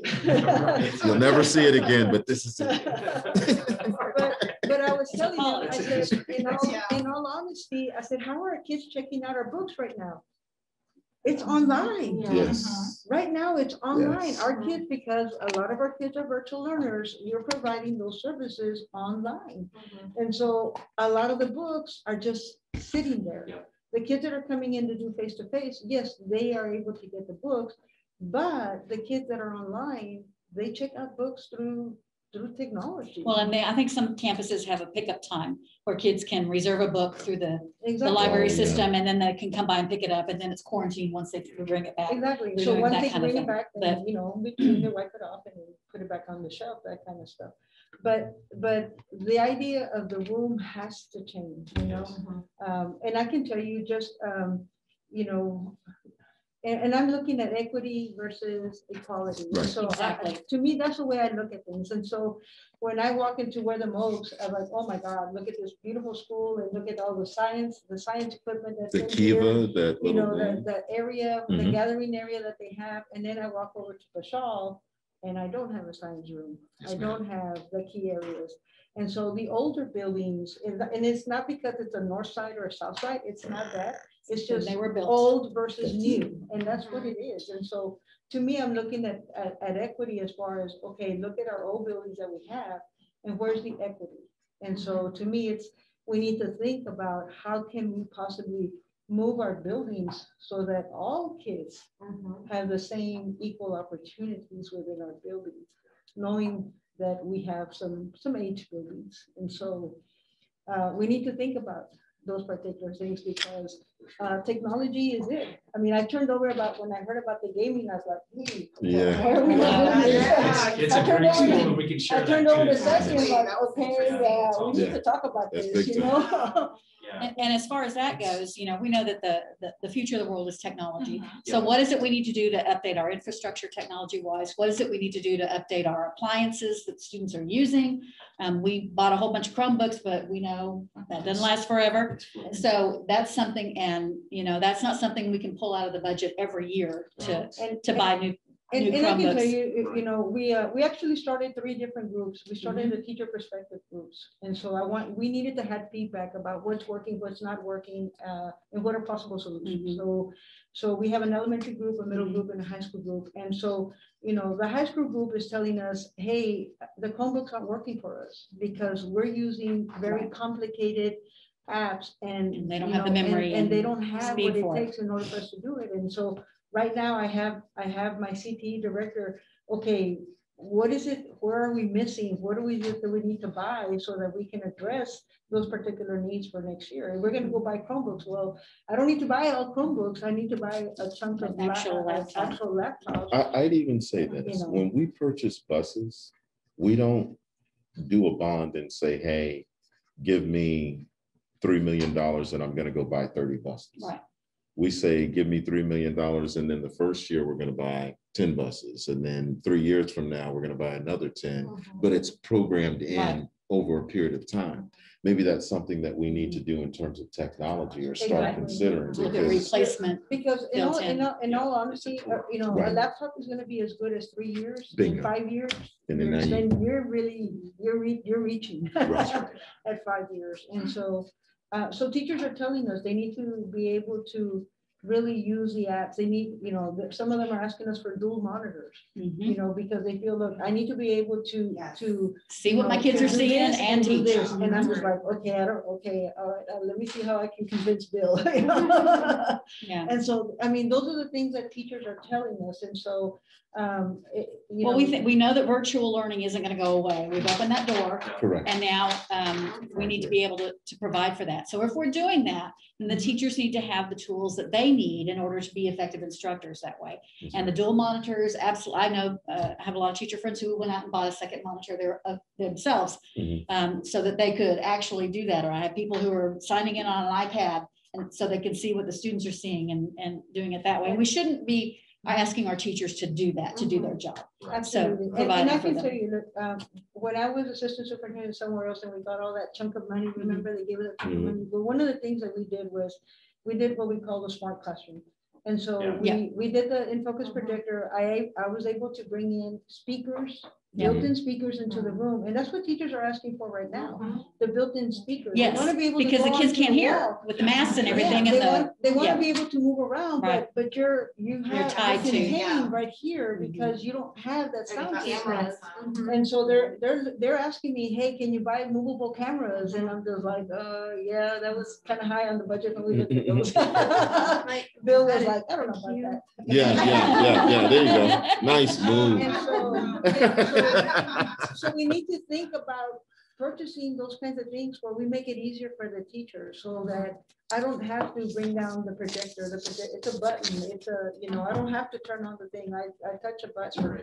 So we need to automize. And that was one thing that they asked us to automize as much as possible. And voice amplifiers and exactly. So those are the things that we really need to think about when we make our new buildings. We can't build them like we used to build them.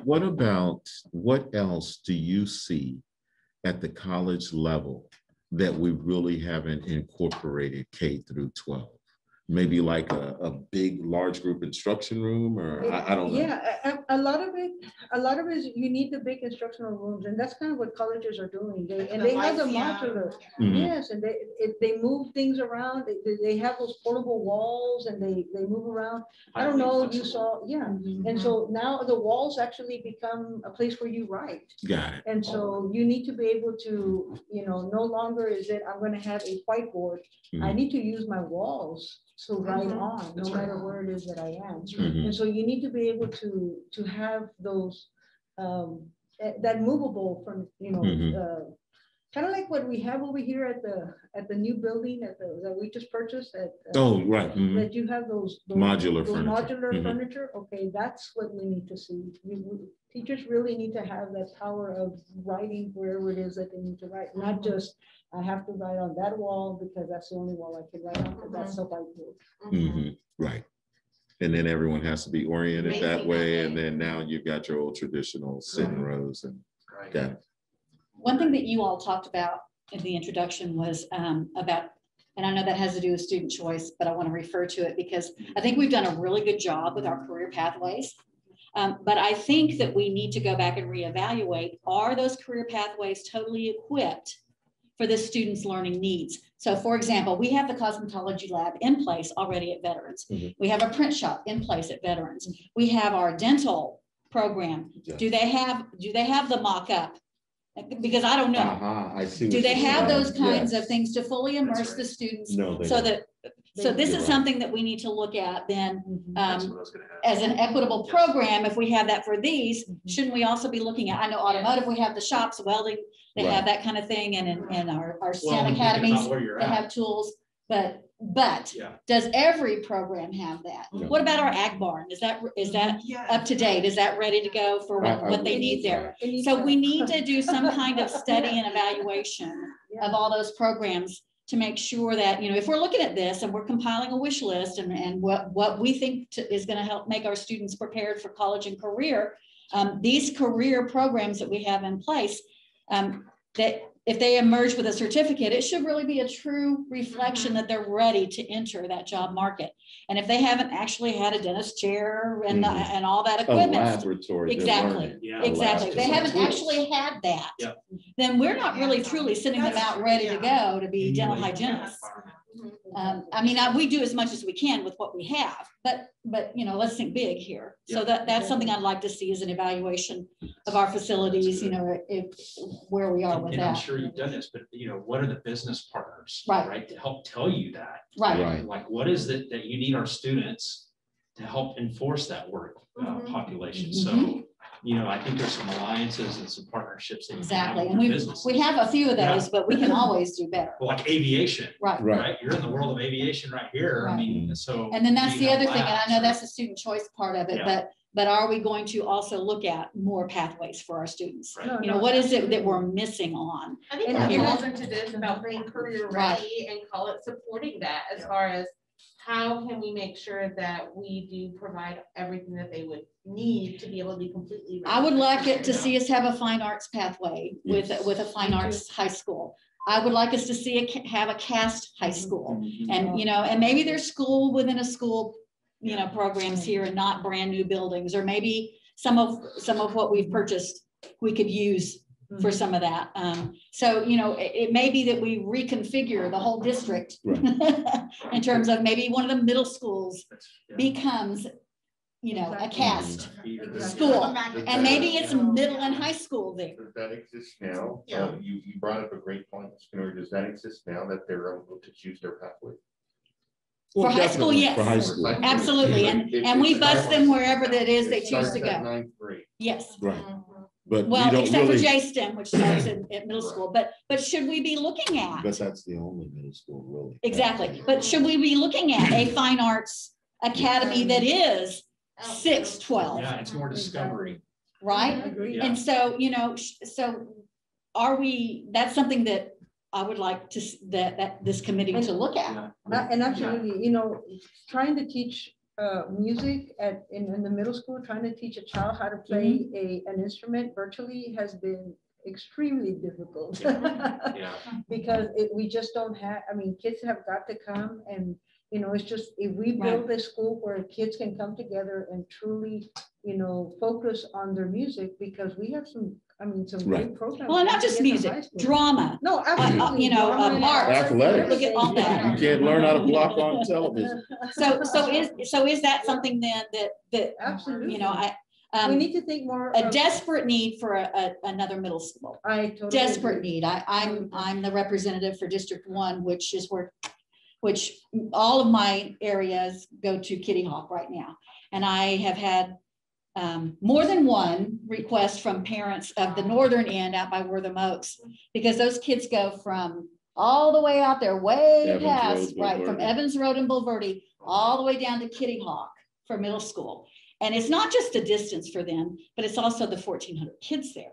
I didn't realize it was that. It's always been the biggest. That is- It's always that is been. That's so- huge. But it was That's 1,200 and so it keeps getting bigger. No, I So, agree. you know, so that's something that's needed. So, you know, if we do add another middle school, then that frees up space to maybe do some things that are a little different. That way. I think we want to wrap up about 2 minutes or That's so. right. and then I'm I was back. about to Kind of ask Wrap that. up this thread. Do you think if another middle school, so then you have the opportunity to adjust another existing campus? Exactly. To become that, So maybe that becomes one of those, because it's fairly centrally located. You know, we always want to think as about. I heard the introduction, it triggered me to think about the competition, right? Mhm. I don't even want to say their name. Yeah. But they always get to hear that the middle school students come back to us. Mhm. And we need to get that middle school ready for what those kids Exactly. are, why those kids left, right? They come back to this, so. I think the concept over at Jetson Middle School is gonna be kind of the way we go with things, meaning that it's gonna be difficult to turn a whole middle school campus into something. A school within a school is capable at all the middle schools throughout the district. So you can take some of something and put it there, like J-STEM, and make it a specialty. But if we're saying we're gonna make all of Judson Middle the STEM middle school, that's when it creates more of a hardship for And it's us. hard, yeah, I would think that it would be harder, yeah. Mhm. A school within a school would probably be the easiest thing. And maybe we have multiple, maybe we have STEM North End and South End. Exactly. And, you know, because Exactly. the one thing I don't want is for students at the South End to feel like they don't have the same opportunities as students at the North End. Or I gotta get on a bus and go over there. And travel for 30 minutes to get to wherever it is I'm going. I love So it. we all, you know, the shape of our district hampers a lot. You know, we have this Yeah. long skinny jet. And so, you know, so how do you do those things? So equity always is a huge issue for Yeah, us. that's, I think you kind of wrapping up on the most important thing at the end of the day. Mhm. Yeah. Wow. I mentioned one other thing when you're talking about career readiness, sort of pathways Right. and stuff, is what are the skill sets Yes. for these kids? And that does start to allude to what you're talking about in terms of collaborative areas, right? These are all things we work in, just like we're modeling right now. Right. So we're no longer working in silos to come up with solutions for challenges. So that would start to spill into your elementary Exactly. all the way up. Well, you start those skills there. Yeah. And then you continue to grow them as they, And as that's, they go. that's getting you ready for the Right. world that we're all in. Yeah, exactly. So looking at the So- spaces we have, are they at every elementary? Are they Encouraging that, or facilitating impeding that? it, right? So the library is one of the biggest ones. It's all about Right. books, right? Well, not necessarily anymore. And does library need to be a destination? Not really. I think so, but some of that can start to be pulled into easy access of where your classrooms are, your neighborhoods. So it's redefining even what a librarian is, Right. right? Their facility. Well, you know, we kind of facilitators made the knowledge. shift from library to library media specialist. Right. But is there an even more further They're transformation? facilitators of knowledge, you know? Correct. So anyway, we need more time. I know. Yeah, this is going really fast. And I look at some of the businesses, you know, Amazon. I mean, you look at Oh, yeah. Amazon and yet we're not preparing our kids to go into that particular field. And so, and we need to. That's every job you go into, you have to talk with someone to figure out a problem or come up with a solution. So how are we encouraging that? Well, and the key can't be, let's talk to someone and say, what are you guys doing right now? The key has to be Where in do the you see future, yourself in 20 right? years, Yeah. 10 Because if years? we start building for what they're doing now, by the time we build it, Yeah. it's outdated. Yeah.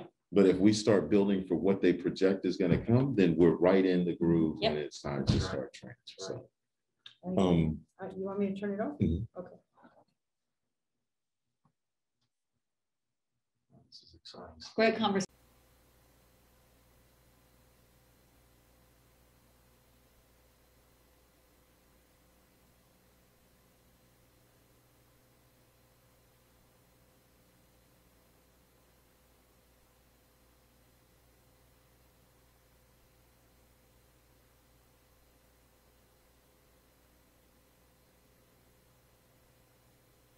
No, we were just trying is set up to where whomever speaks could stand by their printouts and then be able to speak from there. Okay, so the idea is we have the notes that we're taking from each of our groups. You can use those prompts to be able to share how your discussion went. Here's why these notes are going to be important. At each of your seats, there's a sheet of colored dots that I put down. And I folded it so that on top are just the 6 red dots.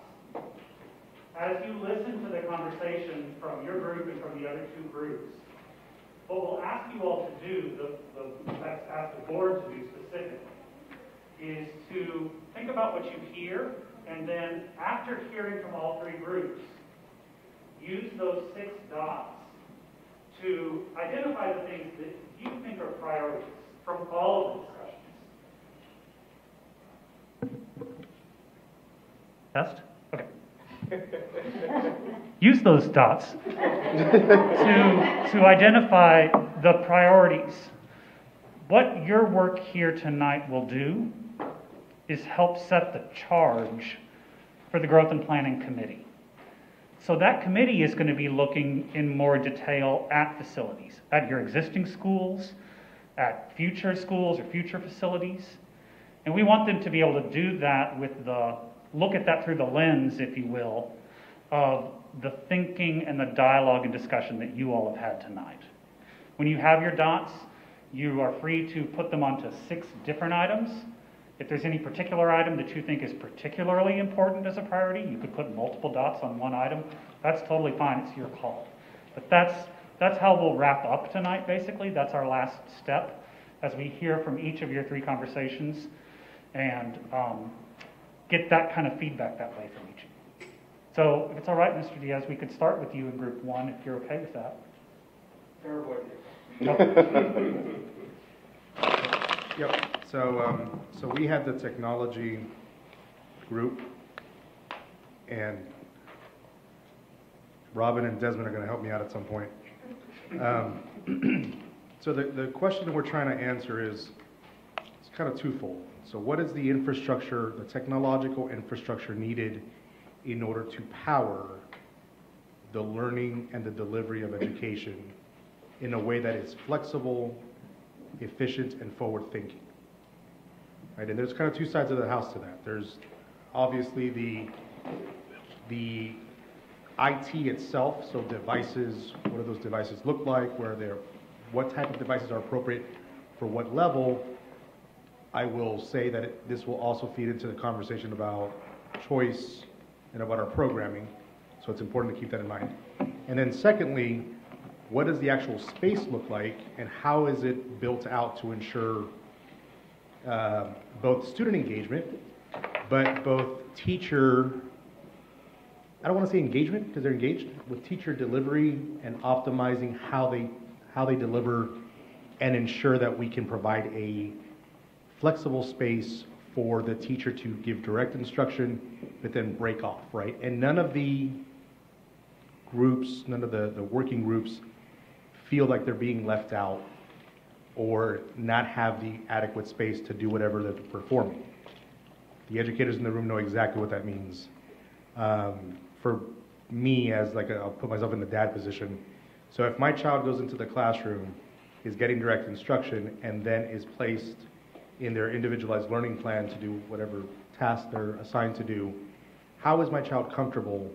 Does my child have everything that they need in order to stay engaged in a positive atmosphere where they will continue to feel like they're part of the collective class, and then allow the teacher the flexibility to move around adequately.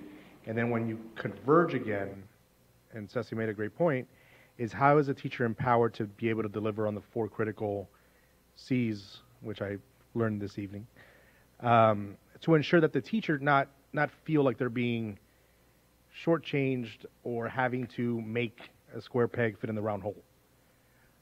So those are the questions we're trying to answer, and obviously, ensuring, and this will all dovetail into the other parts of the conversation, but ensuring that we have flexibility, that we're thinking not about the immediate needs of today, but thinking about what will be the norm in 10 years from now. That way we adequately plan. And it sounds like It's technology-rich, flexible spaces where, regardless of the curriculum that's being given, the space will allow for maximum learning and teaching to take place. I'm not quite sure if I captured it all, but that's, and I think that's a critical. It is not the critical piece, but it is a critical piece because it is the backdrop for the conversation about programming and choice, and how do we make sure that regardless of the campus or the curriculum or the program that we're going to deploy at that campus, it is flexible and allows for it. That way we don't pigeonhole a campus. And especially when we talk about equity, that way no part of the district feels like they're left out. Everybody has the ability to have the same wonderful experience, and nobody feels like I got the seconds. The program was set here because of the limitations. We don't want the current limitations to bound our creativity and the vision that we have for every campus to be the same, yet have its distinct identity. So I'll stop there. And Madam President, if you want to add anything, of course. I think you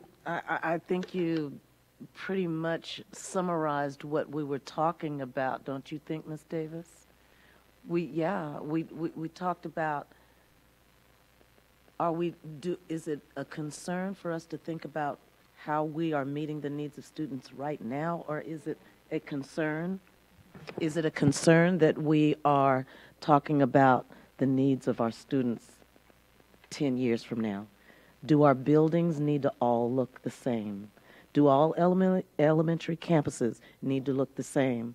And if they don't, what do they need to look like in order to address the rich technology? But he summarized it very well.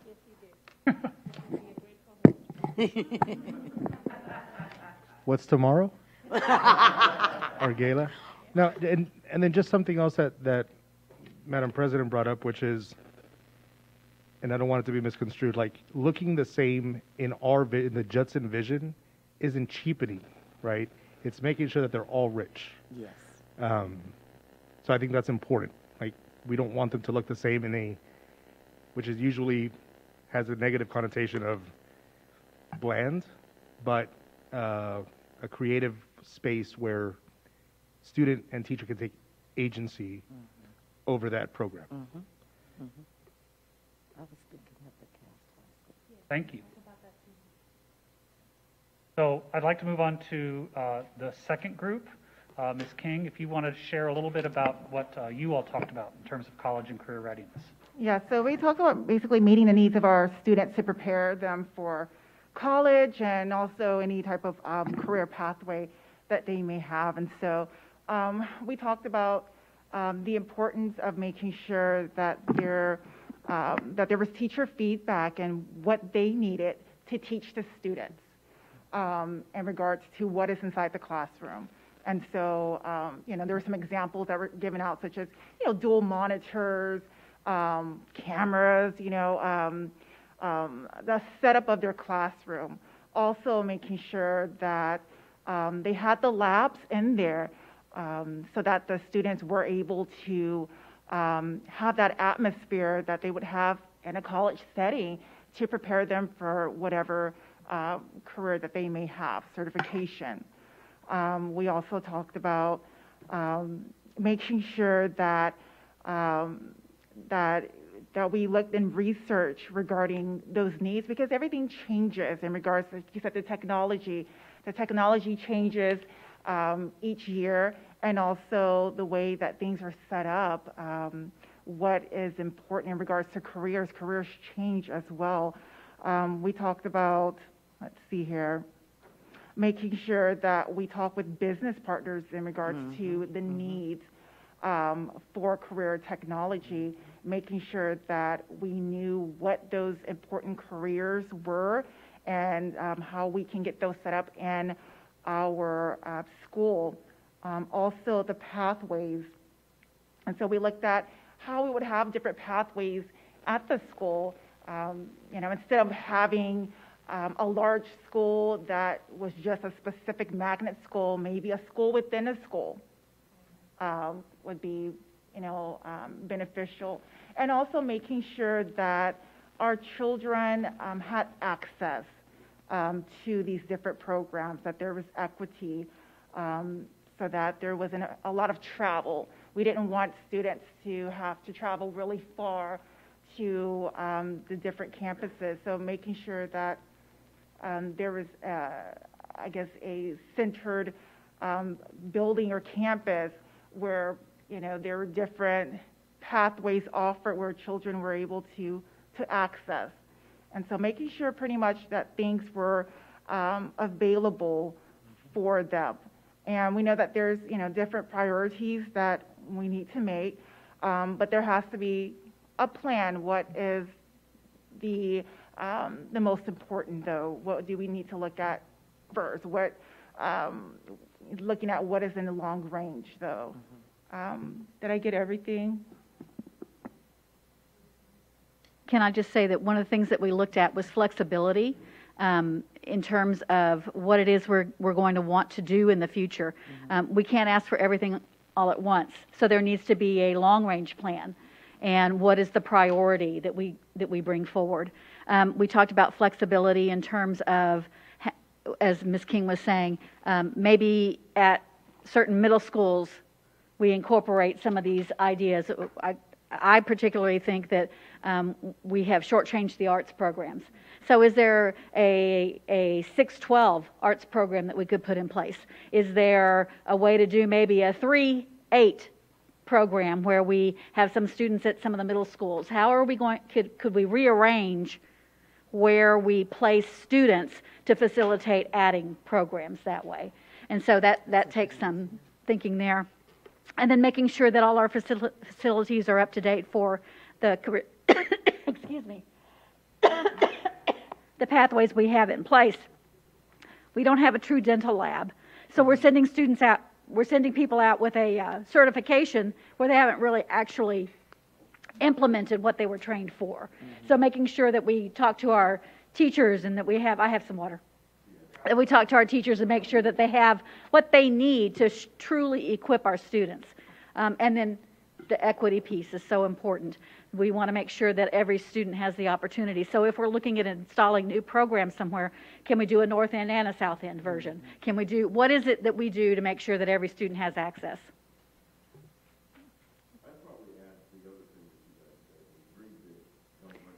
Yes, dream big. So if this is what we want for our students, it may take us 20 years to accomplish it, but that doesn't mean we should eliminate it from the conversation.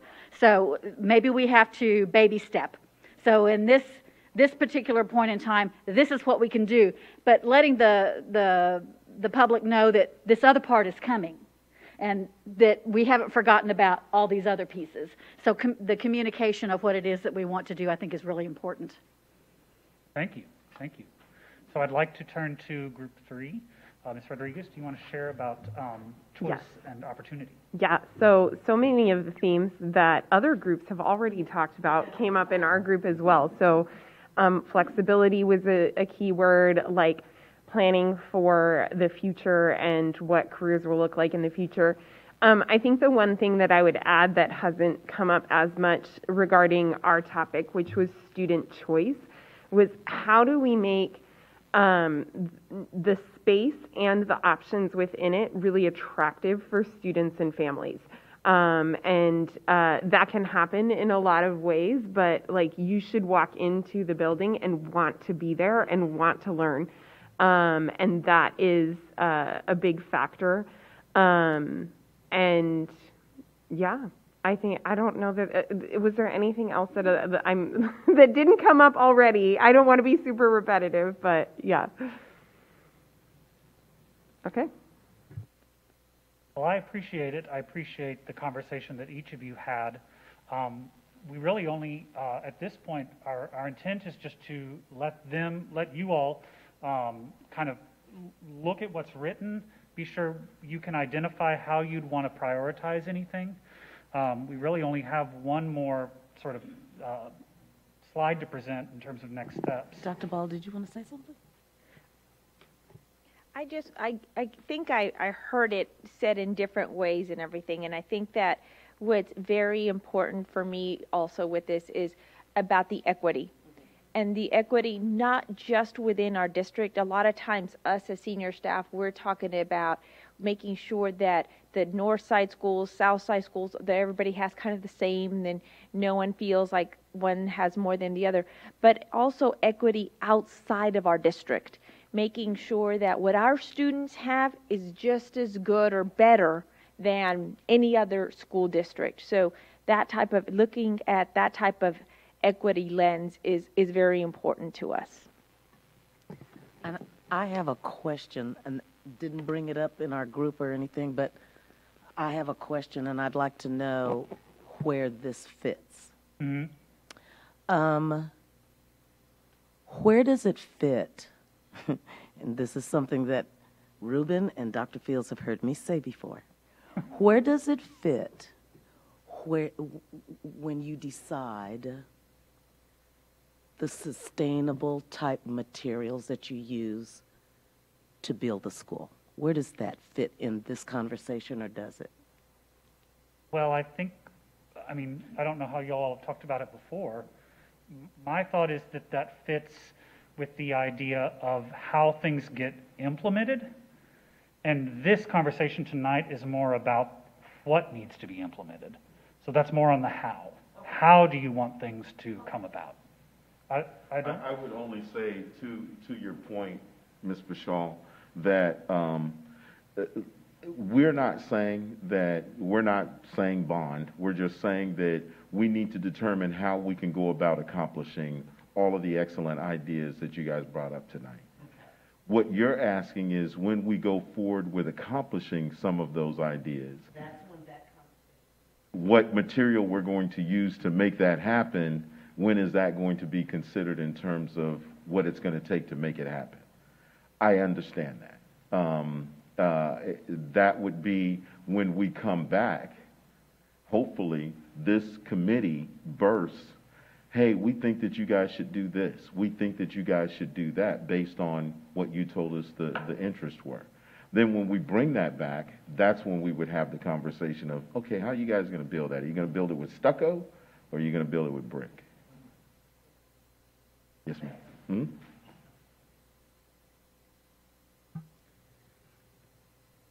Madam President. Yes, sir. Mr. Diaz. Dr. Fields, you had brought up that at one of the failed bonds, there was transportation items. Is that right? It was a suggestion, yes, sir. Okay. On that particular bond, a transportation satellite was brought up. Okay.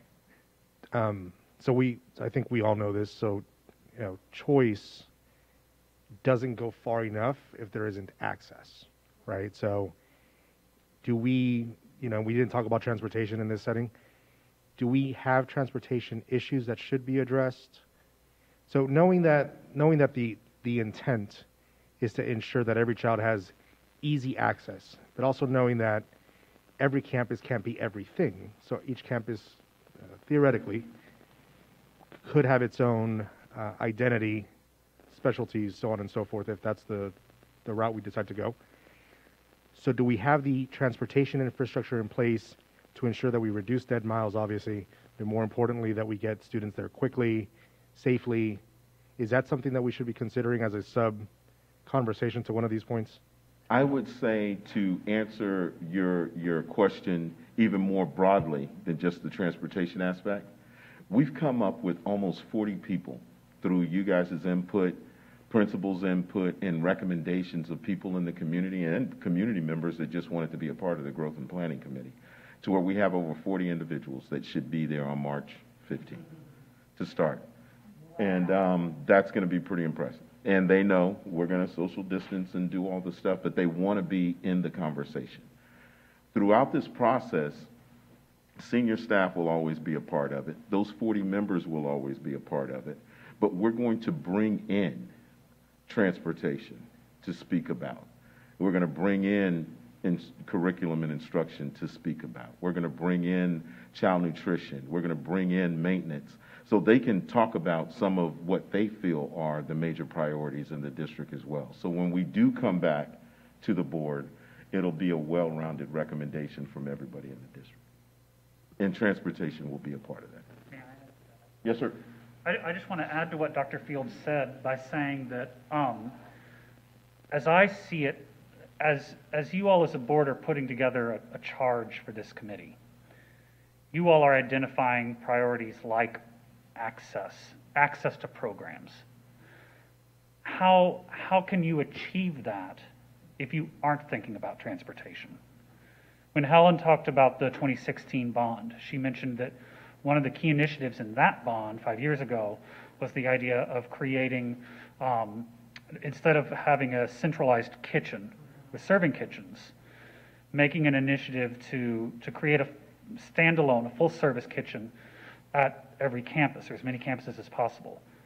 To me, the charge behind that is student wellness. What's best for your students, you know, for their health and wellness?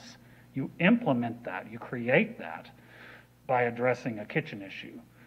And so I think that's really where we are right now, is thinking about the framework for that charge, and then what undergirds that, what the committee's going to talk about is what projects have to happen to help realize that charge.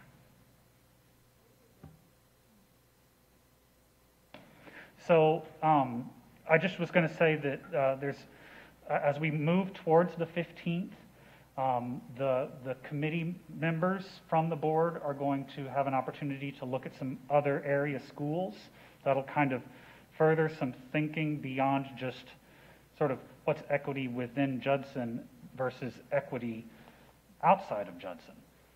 So that'll help get us ready for the 15th.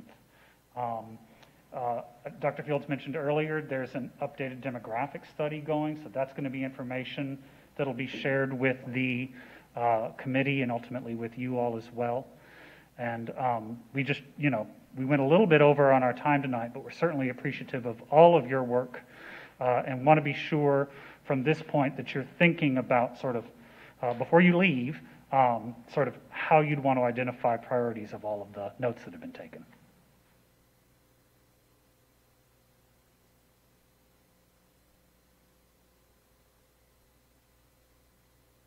I think that would work best, because otherwise you don't have to do that and then try to come back up. Right. And that's why we're here to help sort of re-explain any of the notes if you need it. Okay, then if there's no other business to attend to, this meeting is adjourned at 6:54. All right. Thank you, guys. Up here.